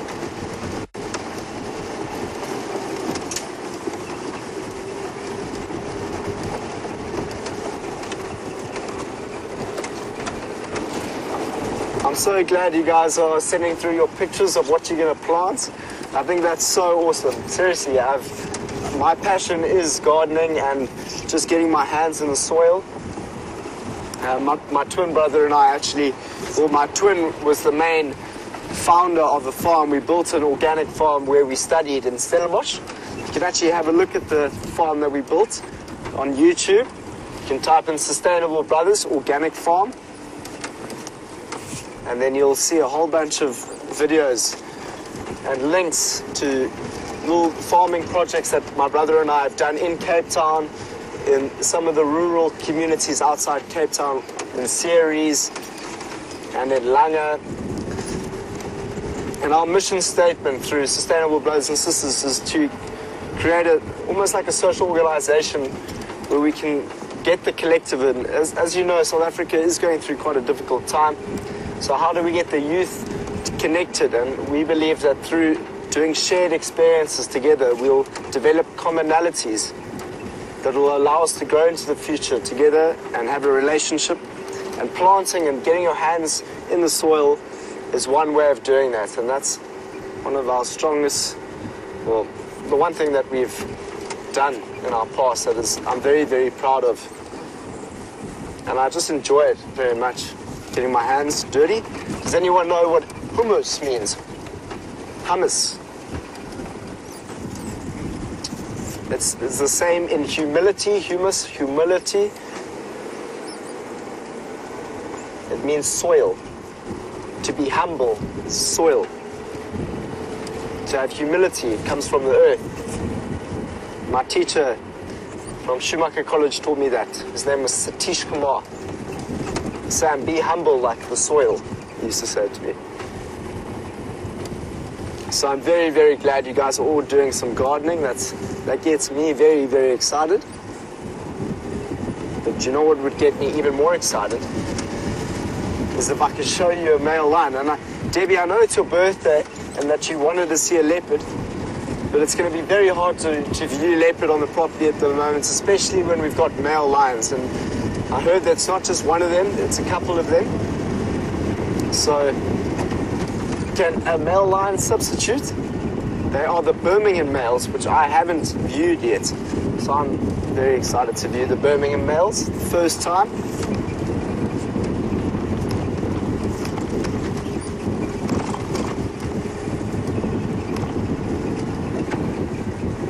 Just while we're driving there, on the subject of farming, my brother's actually developed a business. It's called Plant the Seed. My twin brother, Plant the Seed, which is about, well, it's not only just planting vegetable gardens in communities and people's homes, and just for the sake of gardening. It's not about that business. The business is not around just gardening, but it's also trying to change education or design education that isn't so linear. It tries to take kids, goes into schools and teaches kids other sort of skills that help them develop into the future that is beginning to change. Not change in a bad way, but just become leaders. And that's my brother's business. So I'm very proud of my twin brother, Thomas.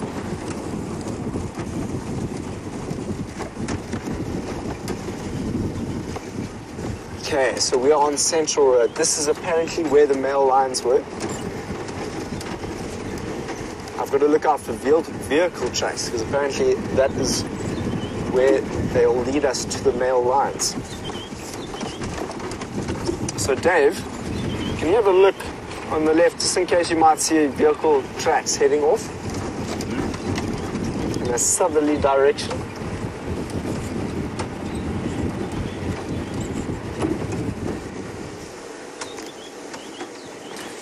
There we go. Here comes the vehicle run.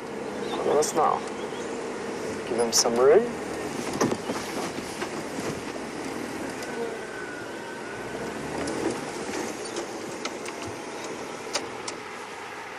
How's it, Paul?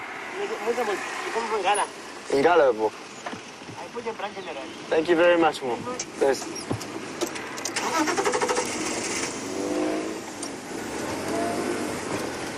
All right, let's go see these Birminghams. It's been so cool getting to know everyone around here. Oh, Austin hasn't seen the lions either. All right, so let's do that. Let's go in together and have a shared experience of these beautiful Birmingham males.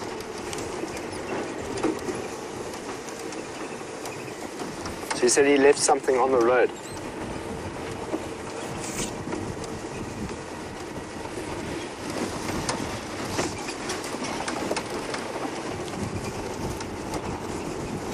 Once again, we are in very thick bush, so I have to be quite aware of where everything is. Wasn't here.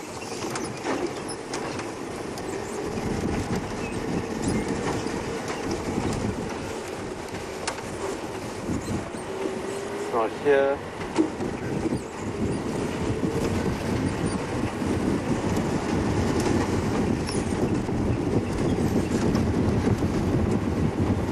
Guys, I'm actually getting very excited right now. I haven't seen these males.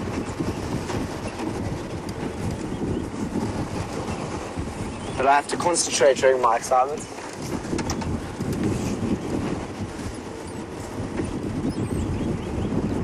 Dave, if you see any vehicle tracks going that side, just please let me know.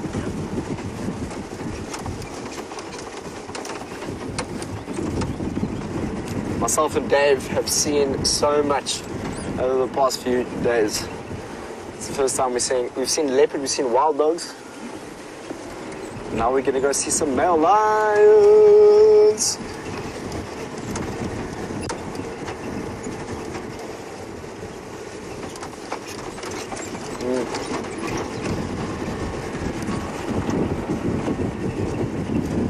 Let's link to Brent while we search for these lions. Hopefully when you come back we'll be with them.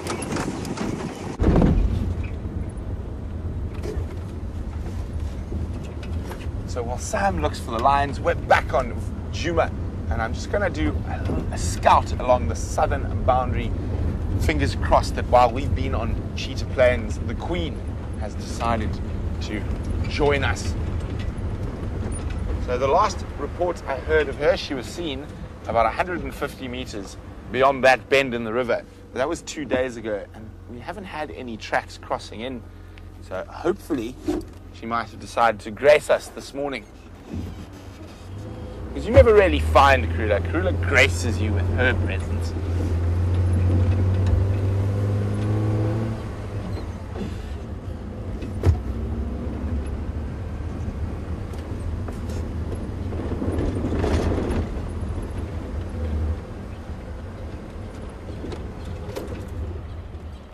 Morning, morning.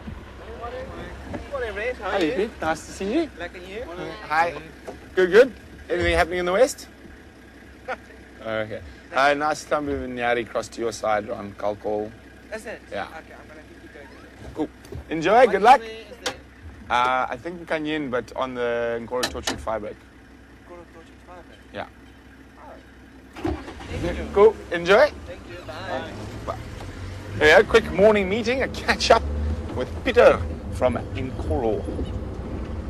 So not much happening. I was toying with going off to the west, but nothing happening. So I think we'll focus on wishing Karula across the boundary, probably more so than tracking her.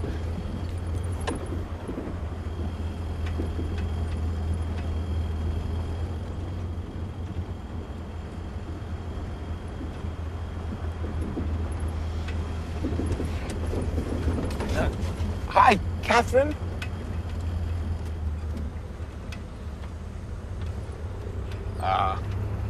Leopard tracks and Torchwood, unfortunate.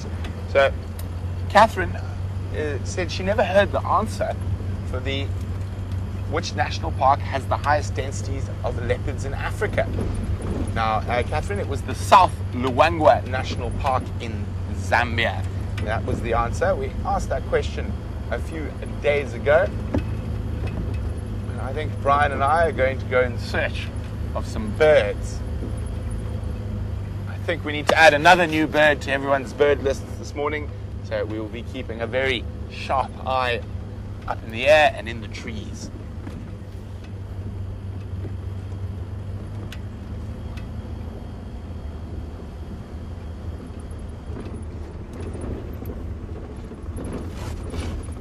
So, still on the subject of birds, Siberia is wondering, do we get any ravens here? We do. It is possible to see or ravens or crows. I have seen pied crow in the Sabi Sands before. I haven't seen the only real raven we get here, which is just bigger than the crow, got a massive bill, is the white-necked raven, but I have never seen them in this part of South Africa. And let's have a quick look here. Oh, how fortunate. I was on sea on the birds. Just give it a quick dust. Lots of dust about this morning. So there we go.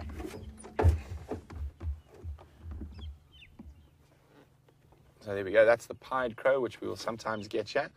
And the white-necked raven is one you might confuse it with, although it's a much bigger bird, and you see it that the white doesn't extend onto the belly. It's got that massive, massive bill. Now, one of the biggest problems we get here, and there's the Cape crow, the other indigenous Corvus member in this area, is this here, the house crow or the Indian house crow. Now, they have become a plague in certain cities in Africa, namely on the east coast, Maputo in Mozambique, Dar es Salaam, and Mombasa. Now, they've actually exterminated a lot of the indigenous bird species, and there's a big push to try eradicate them. They've done incredibly large amounts of damage to the indigenous birds there. So much so that the birds, sort of like the robins and that, will only call early in the morning before the crows wake up, and they will keep completely silent after that. Oh, that's interesting. Baboon tracks coming in. I have been seeing a lot more baboon tracks around recently. Let me just see if we can show you. They're from yesterday. They've been driven over. But nevertheless. There, Bryan. Let's look at that one there. There's a nice one there. There we go. Baboon tracks. And you can see that the foot and the thumb.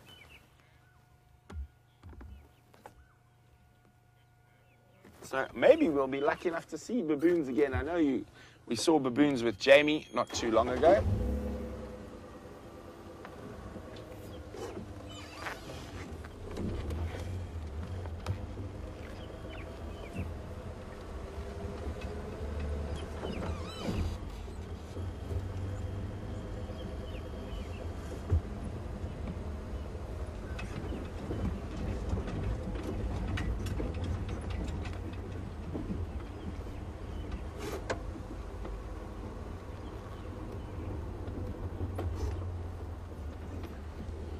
Brian's wondering, when was the last time we had a view of some vultures? Bryan, we see them most days, but quite often they'll be very high in the sky, so very difficult to put on camera. But we do see vultures probably every day. But the last time we had a good view of some vultures, now that's a different question, and probably about 4 or 5 days ago.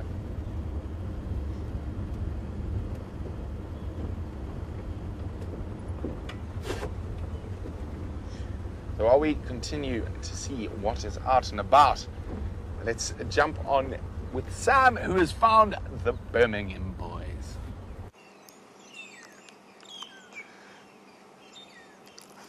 Male lions, everyone. Oh man, they are fast asleep. This is so cool. Look at them. This is the first time I am meeting you, Mr. Birminghams. Oh, look at the morning light on his face. Oh, this is so cool. We found the lions. We found them. They're just going to be resting up in the shade for most of the day now. They were walking through this block. I can imagine they've been walking their territory all night, scent marking, showing all the other lions out there that this is their space, this is my territory. And now they're coming down for a rest. So it's a much well-deserved rest for these young lions. It's incredible to meet them. I heard that they used to be the Matimbas here, is that right? The Matimbas. So the Matimbas were just 2 lions, and they didn't even put up a fight when these big Birmingham boys came in. They left, and they're actually now further south, towards Londolozi, which is, I find quite interesting, because Londolozi is prime kind of land for a lion. So they left this land, and they've gone towards the river, which is fairly interesting. But apparently the Matimbas were really, really big boys, so they might be able to handle themselves out there. But these ones, like, have a look at these Birmingham boys. Look at their manes, golden in that sunlight. Hugely lucky to be sitting with you now. All 4 of them as well. It's not often you get to see the whole coalition together as a pack. But they will be flat for most of the day. And that's fine with me. I'll still smile. When was the last time you guys saw the Birminghams? It definitely wasn't since I arrived 2.5 weeks ago.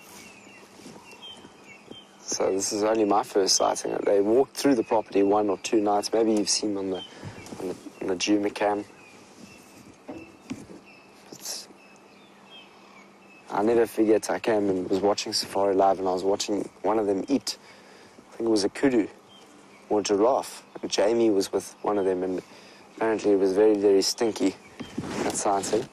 Jamie was complaining about the smell. Apparently the smell was very, very harsh. And that's what they do. Yes, male lions are, to watch male lions at a sighting when they've killed something is another thing. It doesn't matter what they're eating, they just eat. Some predators will take caution to the parts of the animal that they eat first, like cheetah and leopard, for example, because they know that hyenas and vultures and all sorts will be looking to find some food from carcasses, they'll eat the most nutritional parts, like I think it's the liver and that sort of stuff. They won't open up the stomach because that sends out a dreadful smell, and the bush can smell that from very far away. But when it comes to the lions, they'll open up that stomach and eat whatever they please in the time that they please.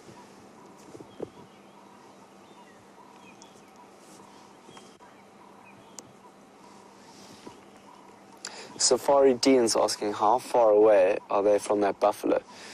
That's a good question, Safari Dean. So we drove on, I think it was Mumba Road. Mumba Road was just to the south of us, and then we came past Battalier, and now we're on Central.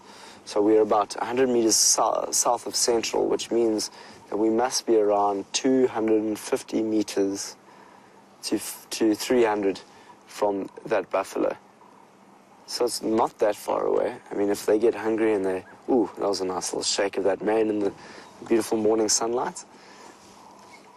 But if they do get hungry and they start heading in a southerly direction and they come across a lone male buffalo, anything can happen. And it's 4 of them, so that just makes them a lot more powerful than they would be if they were just on their own. And I'm so glad that the lions took me into this area as well. It's quite an interesting area. A huge diversity of trees here, from jackalberries to quarry bushes to acacias, sickle bush, some of the trees that I haven't seen since I've been here. While we sit here with these beautiful Birmingham lions, let's go and see what Brent's up to. Apparently, he's got some birds with him. Look at this, a beautiful little yellow-fronted canary. And the reason we're focusing here is I actually did see a bird that we've been searching for to put on camera, the green-winged petilia, that is possibly still in that bush somewhere, but they've just been bathing in the treehouse waterhole. Now, let's have a look a little bit. There should be some little wax balls around there as well. Now, where is that petilia hiding? Hello, little wax balls.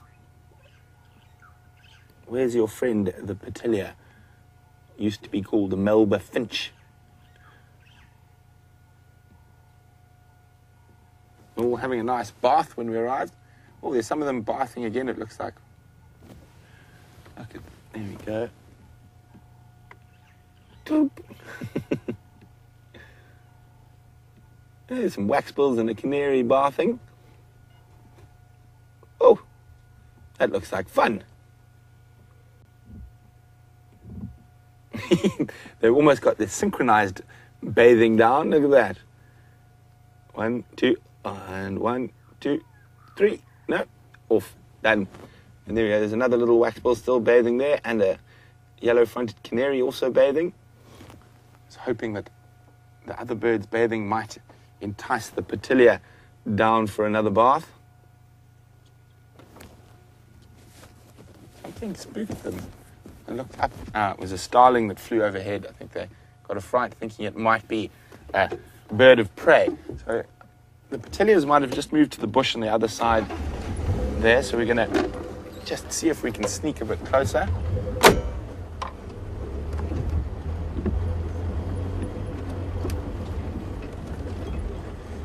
And it would be great to get you 2 new species for the bird lists today.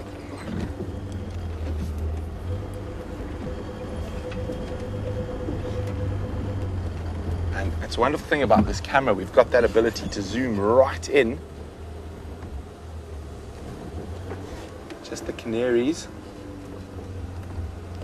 The others are all on the right of the road here. They might have dipped down into the little river system. Have a look from above.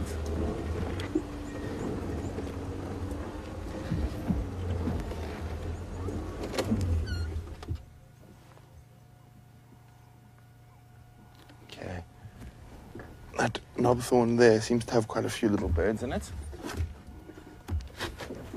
Let me have a look at the monitor. So what we can do... Oh, what's that there? Is it... No, I don't think so. Another canary.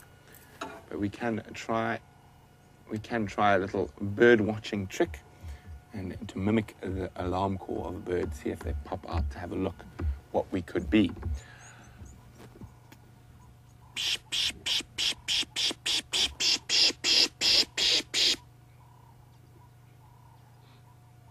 Are they buying the trick, Bryan? Not yet. Not yet. Let's try again.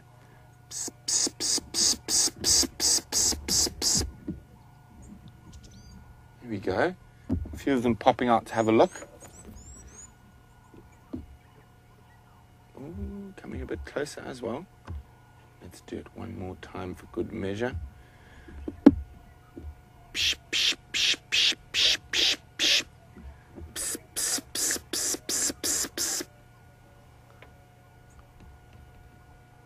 They've flown a bit closer to have a look, but I can only see the wax bills. No petillas just yet. Oh, what do we got there? Oh, we're just in the wrong spot. It should move out just in this bush here on the other side, but looks like a little tawny flanked prinia.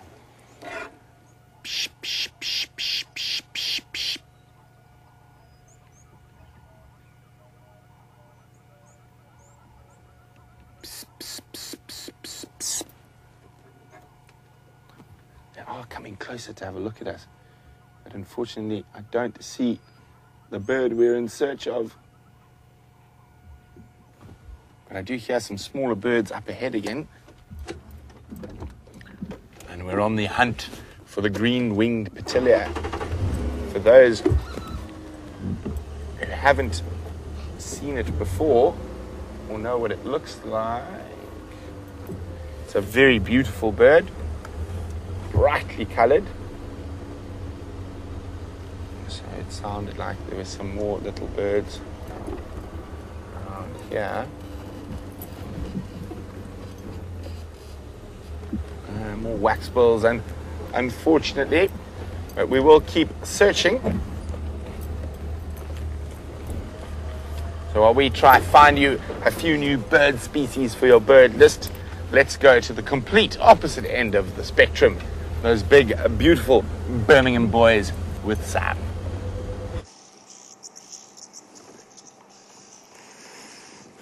From birds to lions, such diversity in our day.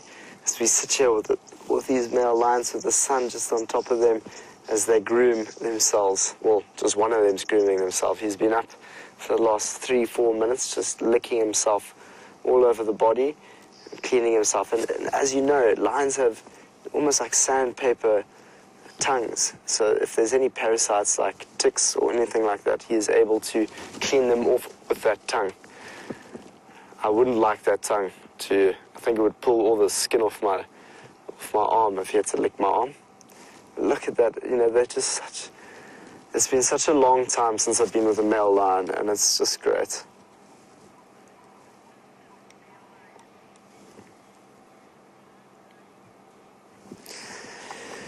Erlene's asking, where is the 5th male lion? Erlene, I'm really not sure where the 5th one is this morning. I just know that there's just 4 of them. I didn't hear of the 5th one. Maybe the 5th one isn't so far away from here and might join the coalition and make the full pack. But Dave and I were just sitting here with them, and it's just amazing to be around animals like lions as they, you know, that whole pack mentality, and you know how they work together as a team, as brothers, on the hunt, on looking after territory, on defending themselves. It's just, you know, it's a different world when you start to perceive and empathize with something like a lion and how they have to live and what they have to do, and understanding their purpose. You know, they know that they need to walk that territory every night, feed every day, groom themselves, and sleep, of course, like we're seeing now. And that's generally the daytime activity. Generally in the daytime, we're going to find big cats lying down and relaxing as they get ready for the night.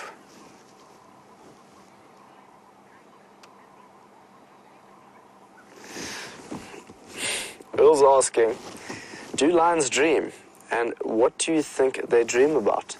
Well, that's a good question. Well, I've never actually thought of that at all.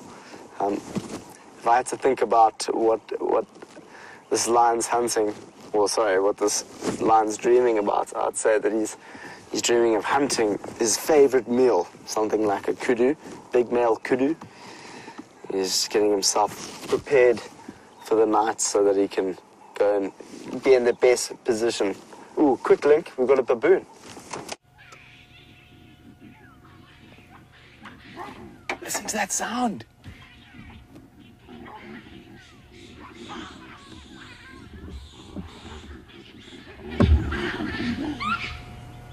There's a baboon fight going on.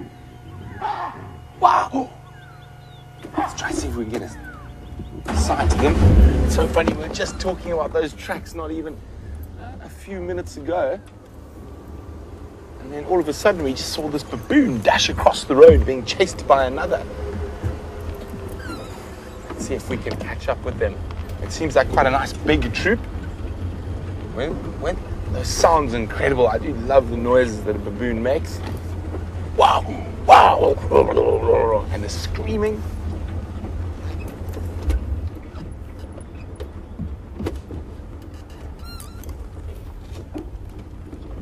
Let's see if we get a sighting of them.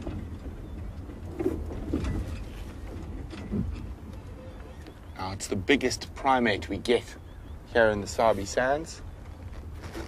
Just listen for a second, see if we can hear where they are again.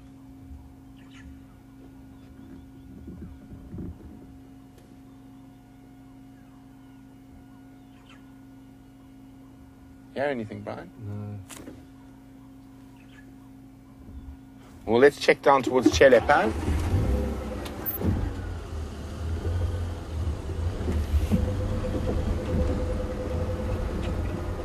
Hoping to get a visual through one of these gaps. Sometimes the baboons, especially the baboons we see, are not very relaxed around the vehicles. So we just need to keep our distance a little bit.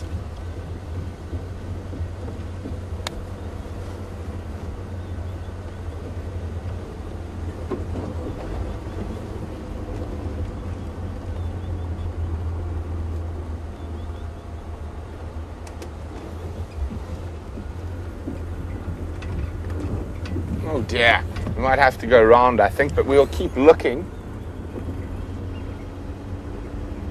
I can't see them now. They were moving at high speed, chasing each other.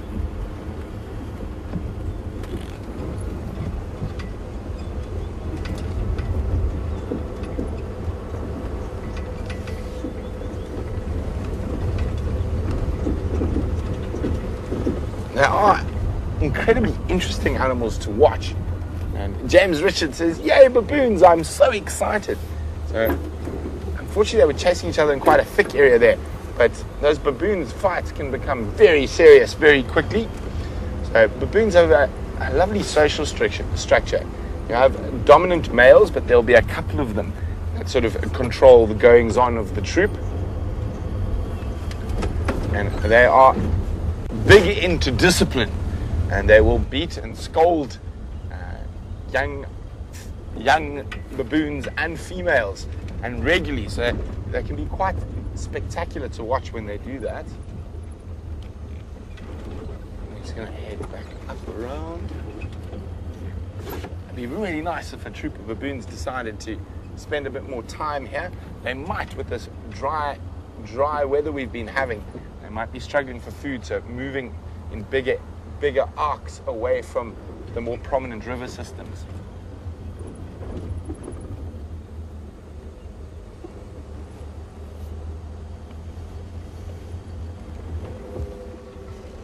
Just going to listen one more time quickly, but I think they may be moving southwest.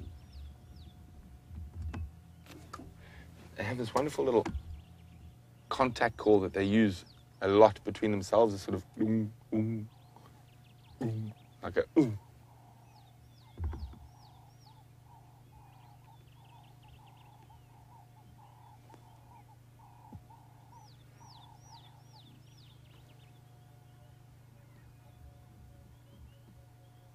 I think I heard one in the distance there.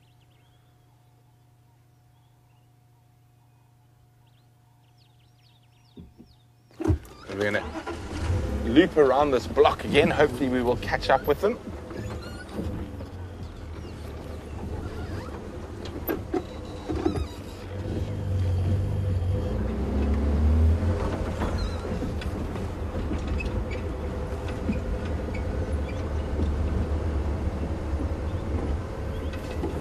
So while we look for these baboons, let's go back to Sam and the Birmingham boys.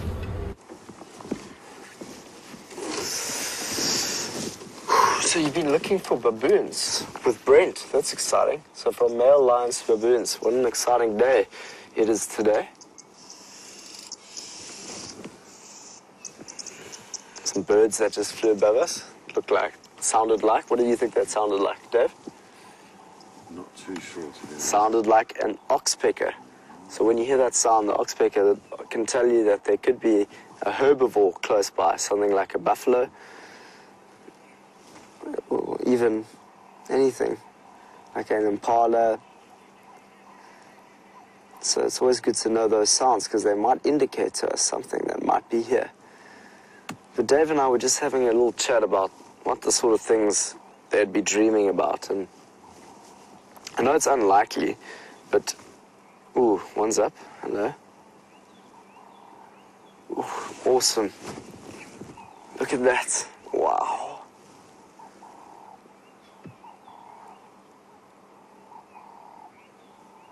So I think what happened there, he realized he was in the sun and he was getting very hot. He's like, I don't need that heat anymore, and he went and found some good shade. But that was cool to look at that mane. Oh, very lucky to see a standing flat cat. But we were ooh, hello. What are you dreaming about? Yeah, I reckon he's dreaming of a massage. He's getting the best massage of his life.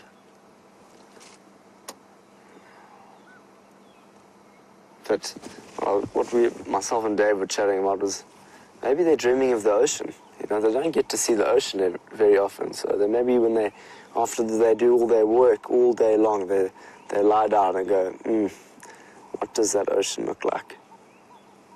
What are those waves like?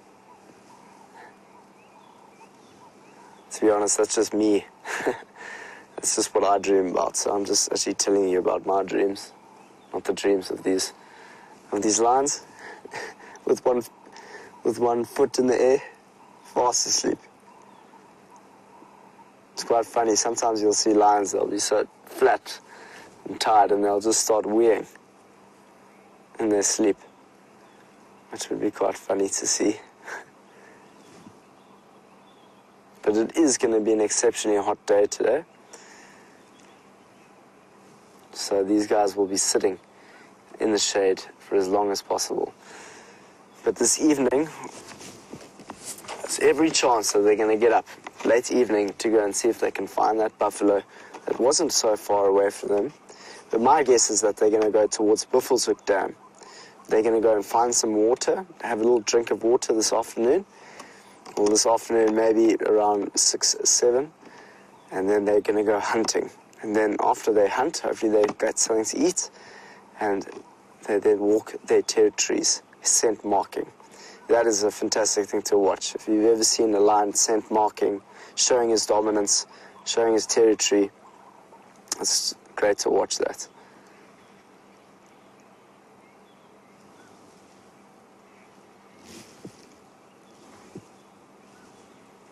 But they are lying down under some guarri bushes to the left of them. Some nice thick thickets, guarri thickets. And the two types of guarris that we get here are the magic guarri and the natalensis, natal guarri. I think the scientific names of the two different plants are Euclea dividorum and Euclea natalensis, the two types of guarri bushes that they're sleeping under. And they've been told, it's told that you can use, I think it is the magic guarri, you can use that as a toothbrush when you're out here in the bush. So in case, they feel like brushing their teeth, the lions, they can break off a piece of that guarri bush and brush those. And they probably do need quite a scrub after all the meat they've been eating.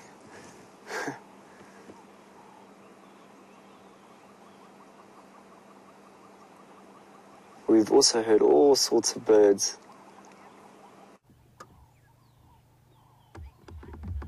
Look at this, we found them!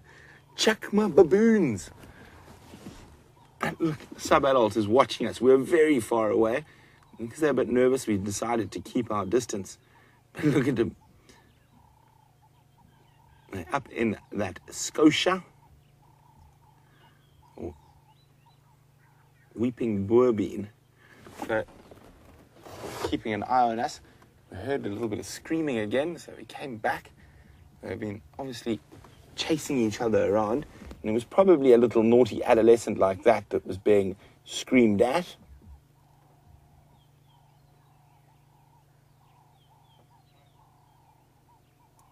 So cool.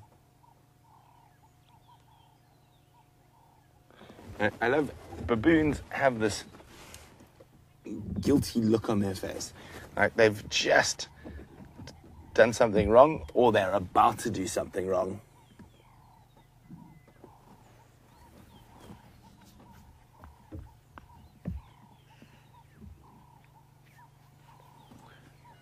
Linda in Canada is saying, what do you do with you on foot by yourself amongst 40 baboons? She said it happened to her in Victoria Falls. Now, the Victoria Falls baboons are very badly behaved baboons, but we'll discuss that a little bit later. Well, normally they would run away from you unless they've become very used to people like those scratch, scratch, scratch, scratch, got fleas. Baboons at Victoria Falls. Now, a big male baboon's canines are longer than a lion's. And of course, incredibly strong for their size. And they're very dexterous with those hands and feet. You can see how easily he moves and just sits on almost nothing. It balances perfect. Now, mostly out here, those baboons would run away from you at high speed. Those Victoria Falls baboons are so used to people and stealing from people. They actually steal people's shopping bags out of their hands as you walk through the town of Victoria Falls. Now, it's a very strange thing. Those baboons will take a lot more chances with females. So with human females, they will be far more brazen, aggressive than they will with a male. And they can actually, from scent, pick up the difference between man and woman. So they know that it's easier to try harass a woman to steal something from her than it is from a man who's more likely to fight back. So we've been sitting quite far away for a little bit. Let's see if we can sneak a little bit closer. Hopefully they don't disappear. So I'm doing the same thing I would do as I would with an unrelaxed male leopard. I've stopped far away, I've started the car, let them get used to the sound. I'm just going to move forward very slowly. So, a lot of you are very excited. This is the first time seeing baboons on SafariLIVE. It is my third time, but only my second time putting them on camera. So I'm very excited as well. And they are such awesome creatures. Maybe we can push our luck a little bit more. What do you think, Bryan? Let's try. Let's get a little bit closer.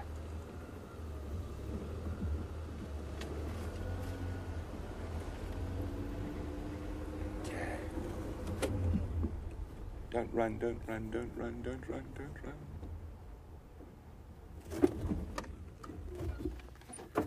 So I can only see a few adolescents there.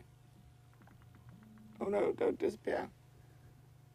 There's one peeking around the base there.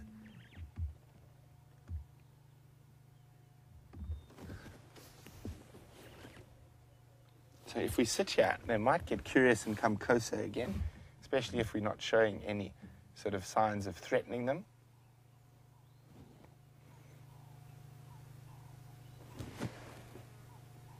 He's got something in his hand.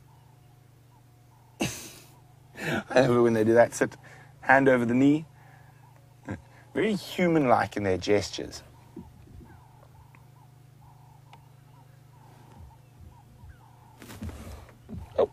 Down we go. Can't see any more. Let's just try sneak forward again.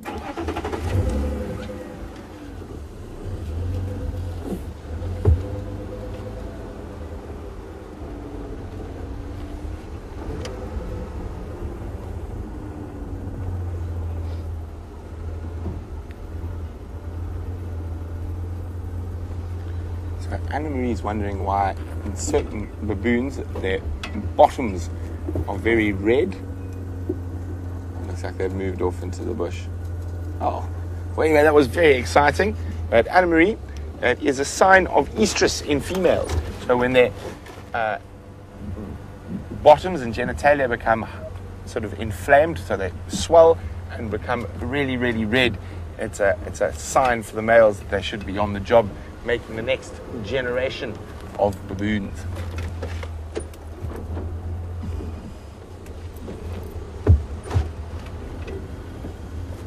That was really, really wonderful.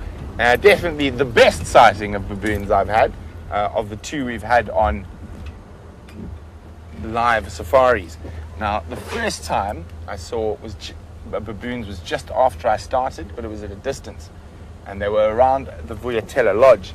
And that evening, we found Kunyuma with his own baboon in a tree. So he caught one of them. Now, leopards will hunt baboons, but it is a risky business.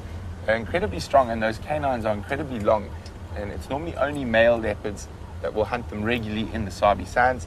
But in areas where a lot of natural prey has been removed, so there's not many impala or duiker or other things for them to hunt, even female baboons leopards will specialize in hunting baboons. And I've seen it happen, and I've seen them do it at night by panicking the baboons in a tree and trying to pick off a youngster around their edges.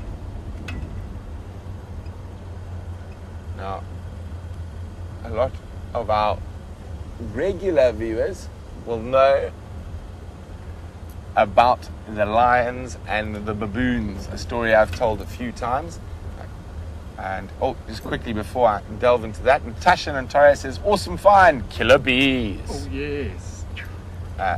So Natasha, thank you very much. So I was telling a story, probably my best baboon sighting I've ever had was in northern Botswana. And the way to tell the story I have to claim is not my own. I inherited this. I was there, fortunately. There was a great guide who unfortunately passed away, who I grew up with in Botswana, called Steve Kwalatala. And we watched a troop of baboons. They were slowly moving through the Okavango floodplain, and a pride of lions stormed them. And I was 8-9 baboons didn't make it to the edge of the tree line. They made it to a termite mound that had one big jackalberry and 2 small fever berries on it. So 7 of the baboons got it to the big jackalberry, and most of them were females and sub-adults, and the 2 big male baboons were sitting in these little fever berries, which were probably not much taller than this. So, and probably a very similar size to this russet bush willow here, so not very high. So if a lion wanted to, they could jump up and grab them out. But they sort of sat very quiet and still like this. Now, baboons make a lot of noise, and they shout quite a lot.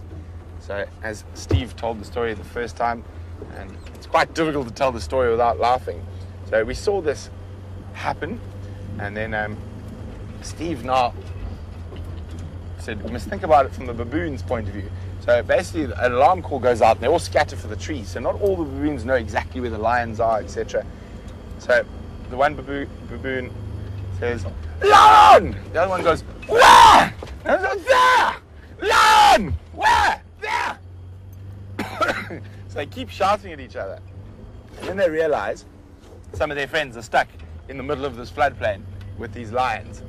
So one baboon on the one side goes, "Jump!"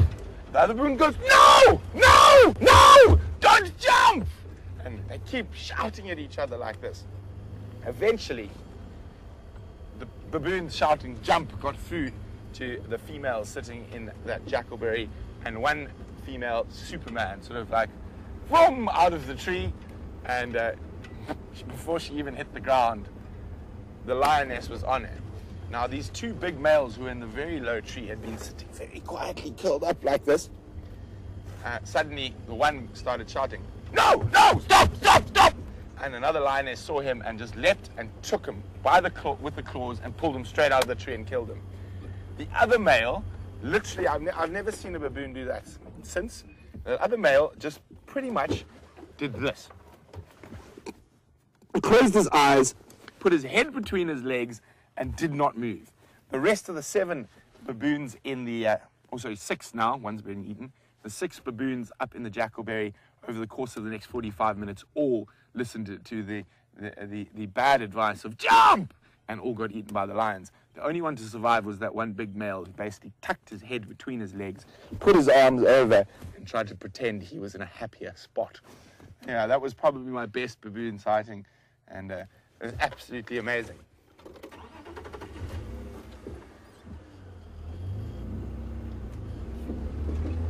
Jump! Don't jump! It is funny because also when you watch baboons, you can almost see them saying, "Lion! Lion! Lion!" And then the other one's going, "Where? Where? Where?" So it's quite funny if you try to figure out what they're saying. So they are fascinating animals, and it's a pity we don't get to see more of them here on Juma.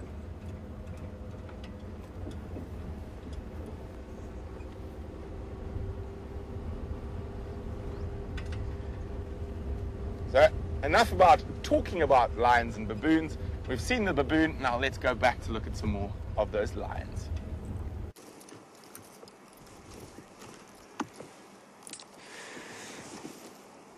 One of them's actually just opened his eyes there. Try to get a focus of there. Oh, he was just there. Look, see if you can see his eyes. He was just looking straight at me now.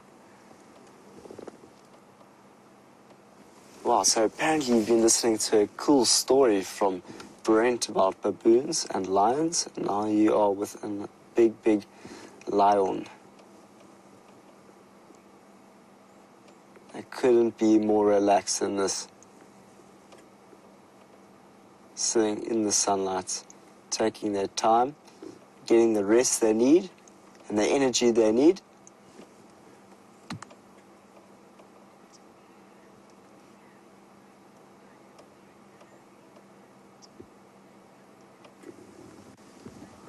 Wow.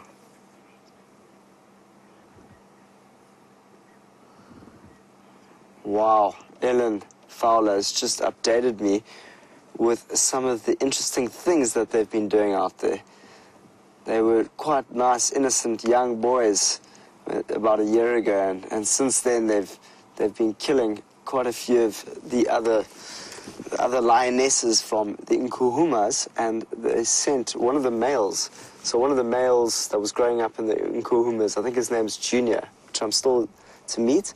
He went running off after they came and attacked the 3 of them, and I think, so if that's right, they killed 3 of the Nkuhumas. So what's left of them is only 5, and Junior was the male lion that then ran away after that. That's fascinating. Thank you very much, Ellen Fowler, for updating me with that. I can imagine they were quite innocent young boys and playful and used to hunt on all sorts of things. And now they've grown into themselves, a bit more relaxed. Well, not relaxed, rather just adult-like, taking on the responsibilities of an adult, marking their territories and looking after each other. They each have each other's back so that they can defend this territory. Wow. So interesting when you go into the dynamics and the behavior of the lion. From a point of view of how lions work as a team, and that social organization is fascinating. I mean, even from a biomimicry point of view and learning about that whole pack mentality. They even started, I think there's a paper that was written around how to, develop business strategies much like the way in which lions work as a coalition. Ooh, one's getting up. Yo, look at the power on this lion. Big manes. Looks like he's got a bit of a limp.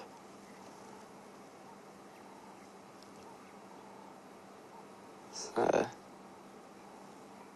it's good to meet you. Let's see if we can get some distinguishing features from each of you. I mean, they all look very, very similar. It's quite difficult in this light. We just go to the one right in front here. Let's see what we can learn from you. Scrapper and Blondie. Two of them are called Scrapper and Blondie. The one right in front of us looks quite blonde, but I can't see all of them, so I can't put them in contrast to one another, but that could be Blondie. Who knows? Do you guys know which one this one is? If so, please hashtag SafariLIVE. Sam, this is Scrappy, or hashtag Sam. Sorry, not hashtag Sam. Okay, so Scrapper was very skinny, not thinny. Scrapper was quite thin last time you saw Scrapper. Now that I look at it, this one here does look slightly thin. It could be a lot bigger. So they actually do look slightly hungry, and they will be needing to feed. So Scrapper has a scar by his eye. So what do we have here? I can't actually make out if there's a scar there. So I don't think this is Scrapper. You could be Blondie because you got blondish hair. But once again, I just don't know. We're going to have to see you another time. It's okay. We're going to have lots of time together, Mr. Birminghams, and we'll get to know you a bit better. And I'll get to define my own way of seeing the difference between each one, other than Blondie and Skinny and all of that. That one is hiding behind a guarri bush. And as we're finishing off, we were talking about guarri bushes, and we're also hiding. I'm also trying to hide in the shade of a guarri bush because it is so hot out here. As you can see, I'm in the sun and I'm burning. So I got down into the shade of a guarri bush, and this is the magic guarri, the same one that the lions are lying underneath over there. I used to tell it was a magic guarri because it looks like an M if you go like that with it over there. So it looks like an M. That's the way in which I learnt the magic guarri. And apparently it is to also clean your teeth. So I've never done that before. I just heard it while we were sitting with the lions while they slept. I thought, no, that's not going to work. I've got a toothbrush at home. I'm not going to do that. But the lions could definitely think about doing it if they needed to, because there's one right above them. We're coming towards the end of our drive, and it's been a great morning from the sun, the red sun this morning that now is burning up the sky, creating a hot environment, and that's why the lions are going to be sitting underneath.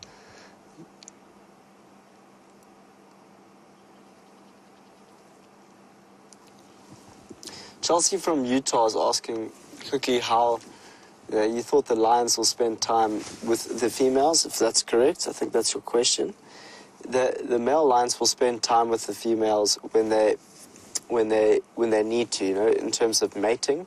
They'll go and mate with the females when they are in estrus, but also they'll sometimes steal the kill of the females. So they'll go hunting, or maybe the females will go hunting, and then the male lions will come and take over the kill and eat the kill of the females and the cubs and then leave. And sometimes the male lions will just join the pride for a day or two, or a few days, but then it gets off on its own mission to mark the territory. So they play very different roles, the females and the males. The males will be looking after the territory and showing dominance to other males and protecting the land for the females. And the females will be looking after the youngsters and growing them into the beautiful young males and females that they will become. With that, it's been a fantastic morning. I've thoroughly enjoyed my first sighting here with the Birminghams.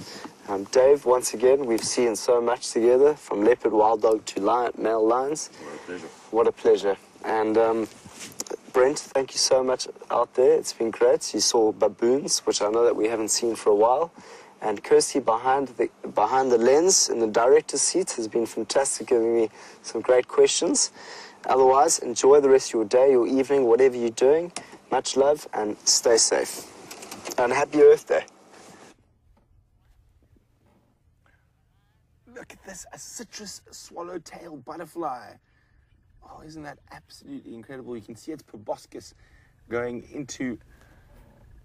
Oh, I've forgotten the name of that flower now. Give me 1 second. Oh, I've gone blank. I do know it. Oh, I'll have to remember just now. Well, let's focus on the beauty of the butterfly while I try to remember the name of the flower.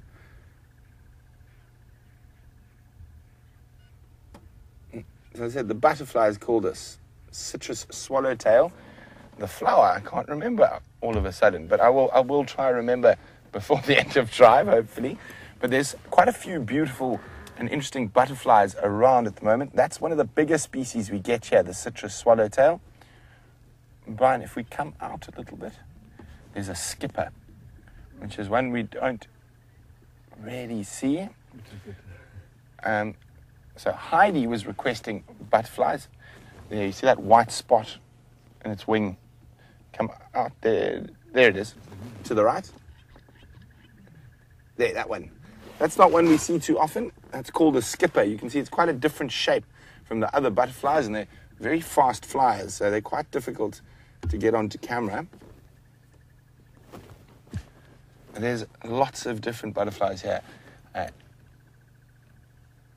A butylon is the name of the flower. Fortunately, it did come back to me. So Bryan is just perusing. There we go. We've got some African vagrant. Oh, isn't that just amazing? How wonderful is this new camera?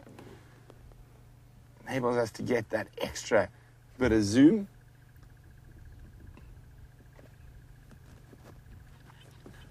Beautiful African vagrant. Oh, Bryan, the challenge is on. If you come out, close to us, you see there's a hawk moth. You got him. So, there we go. The middle of frame.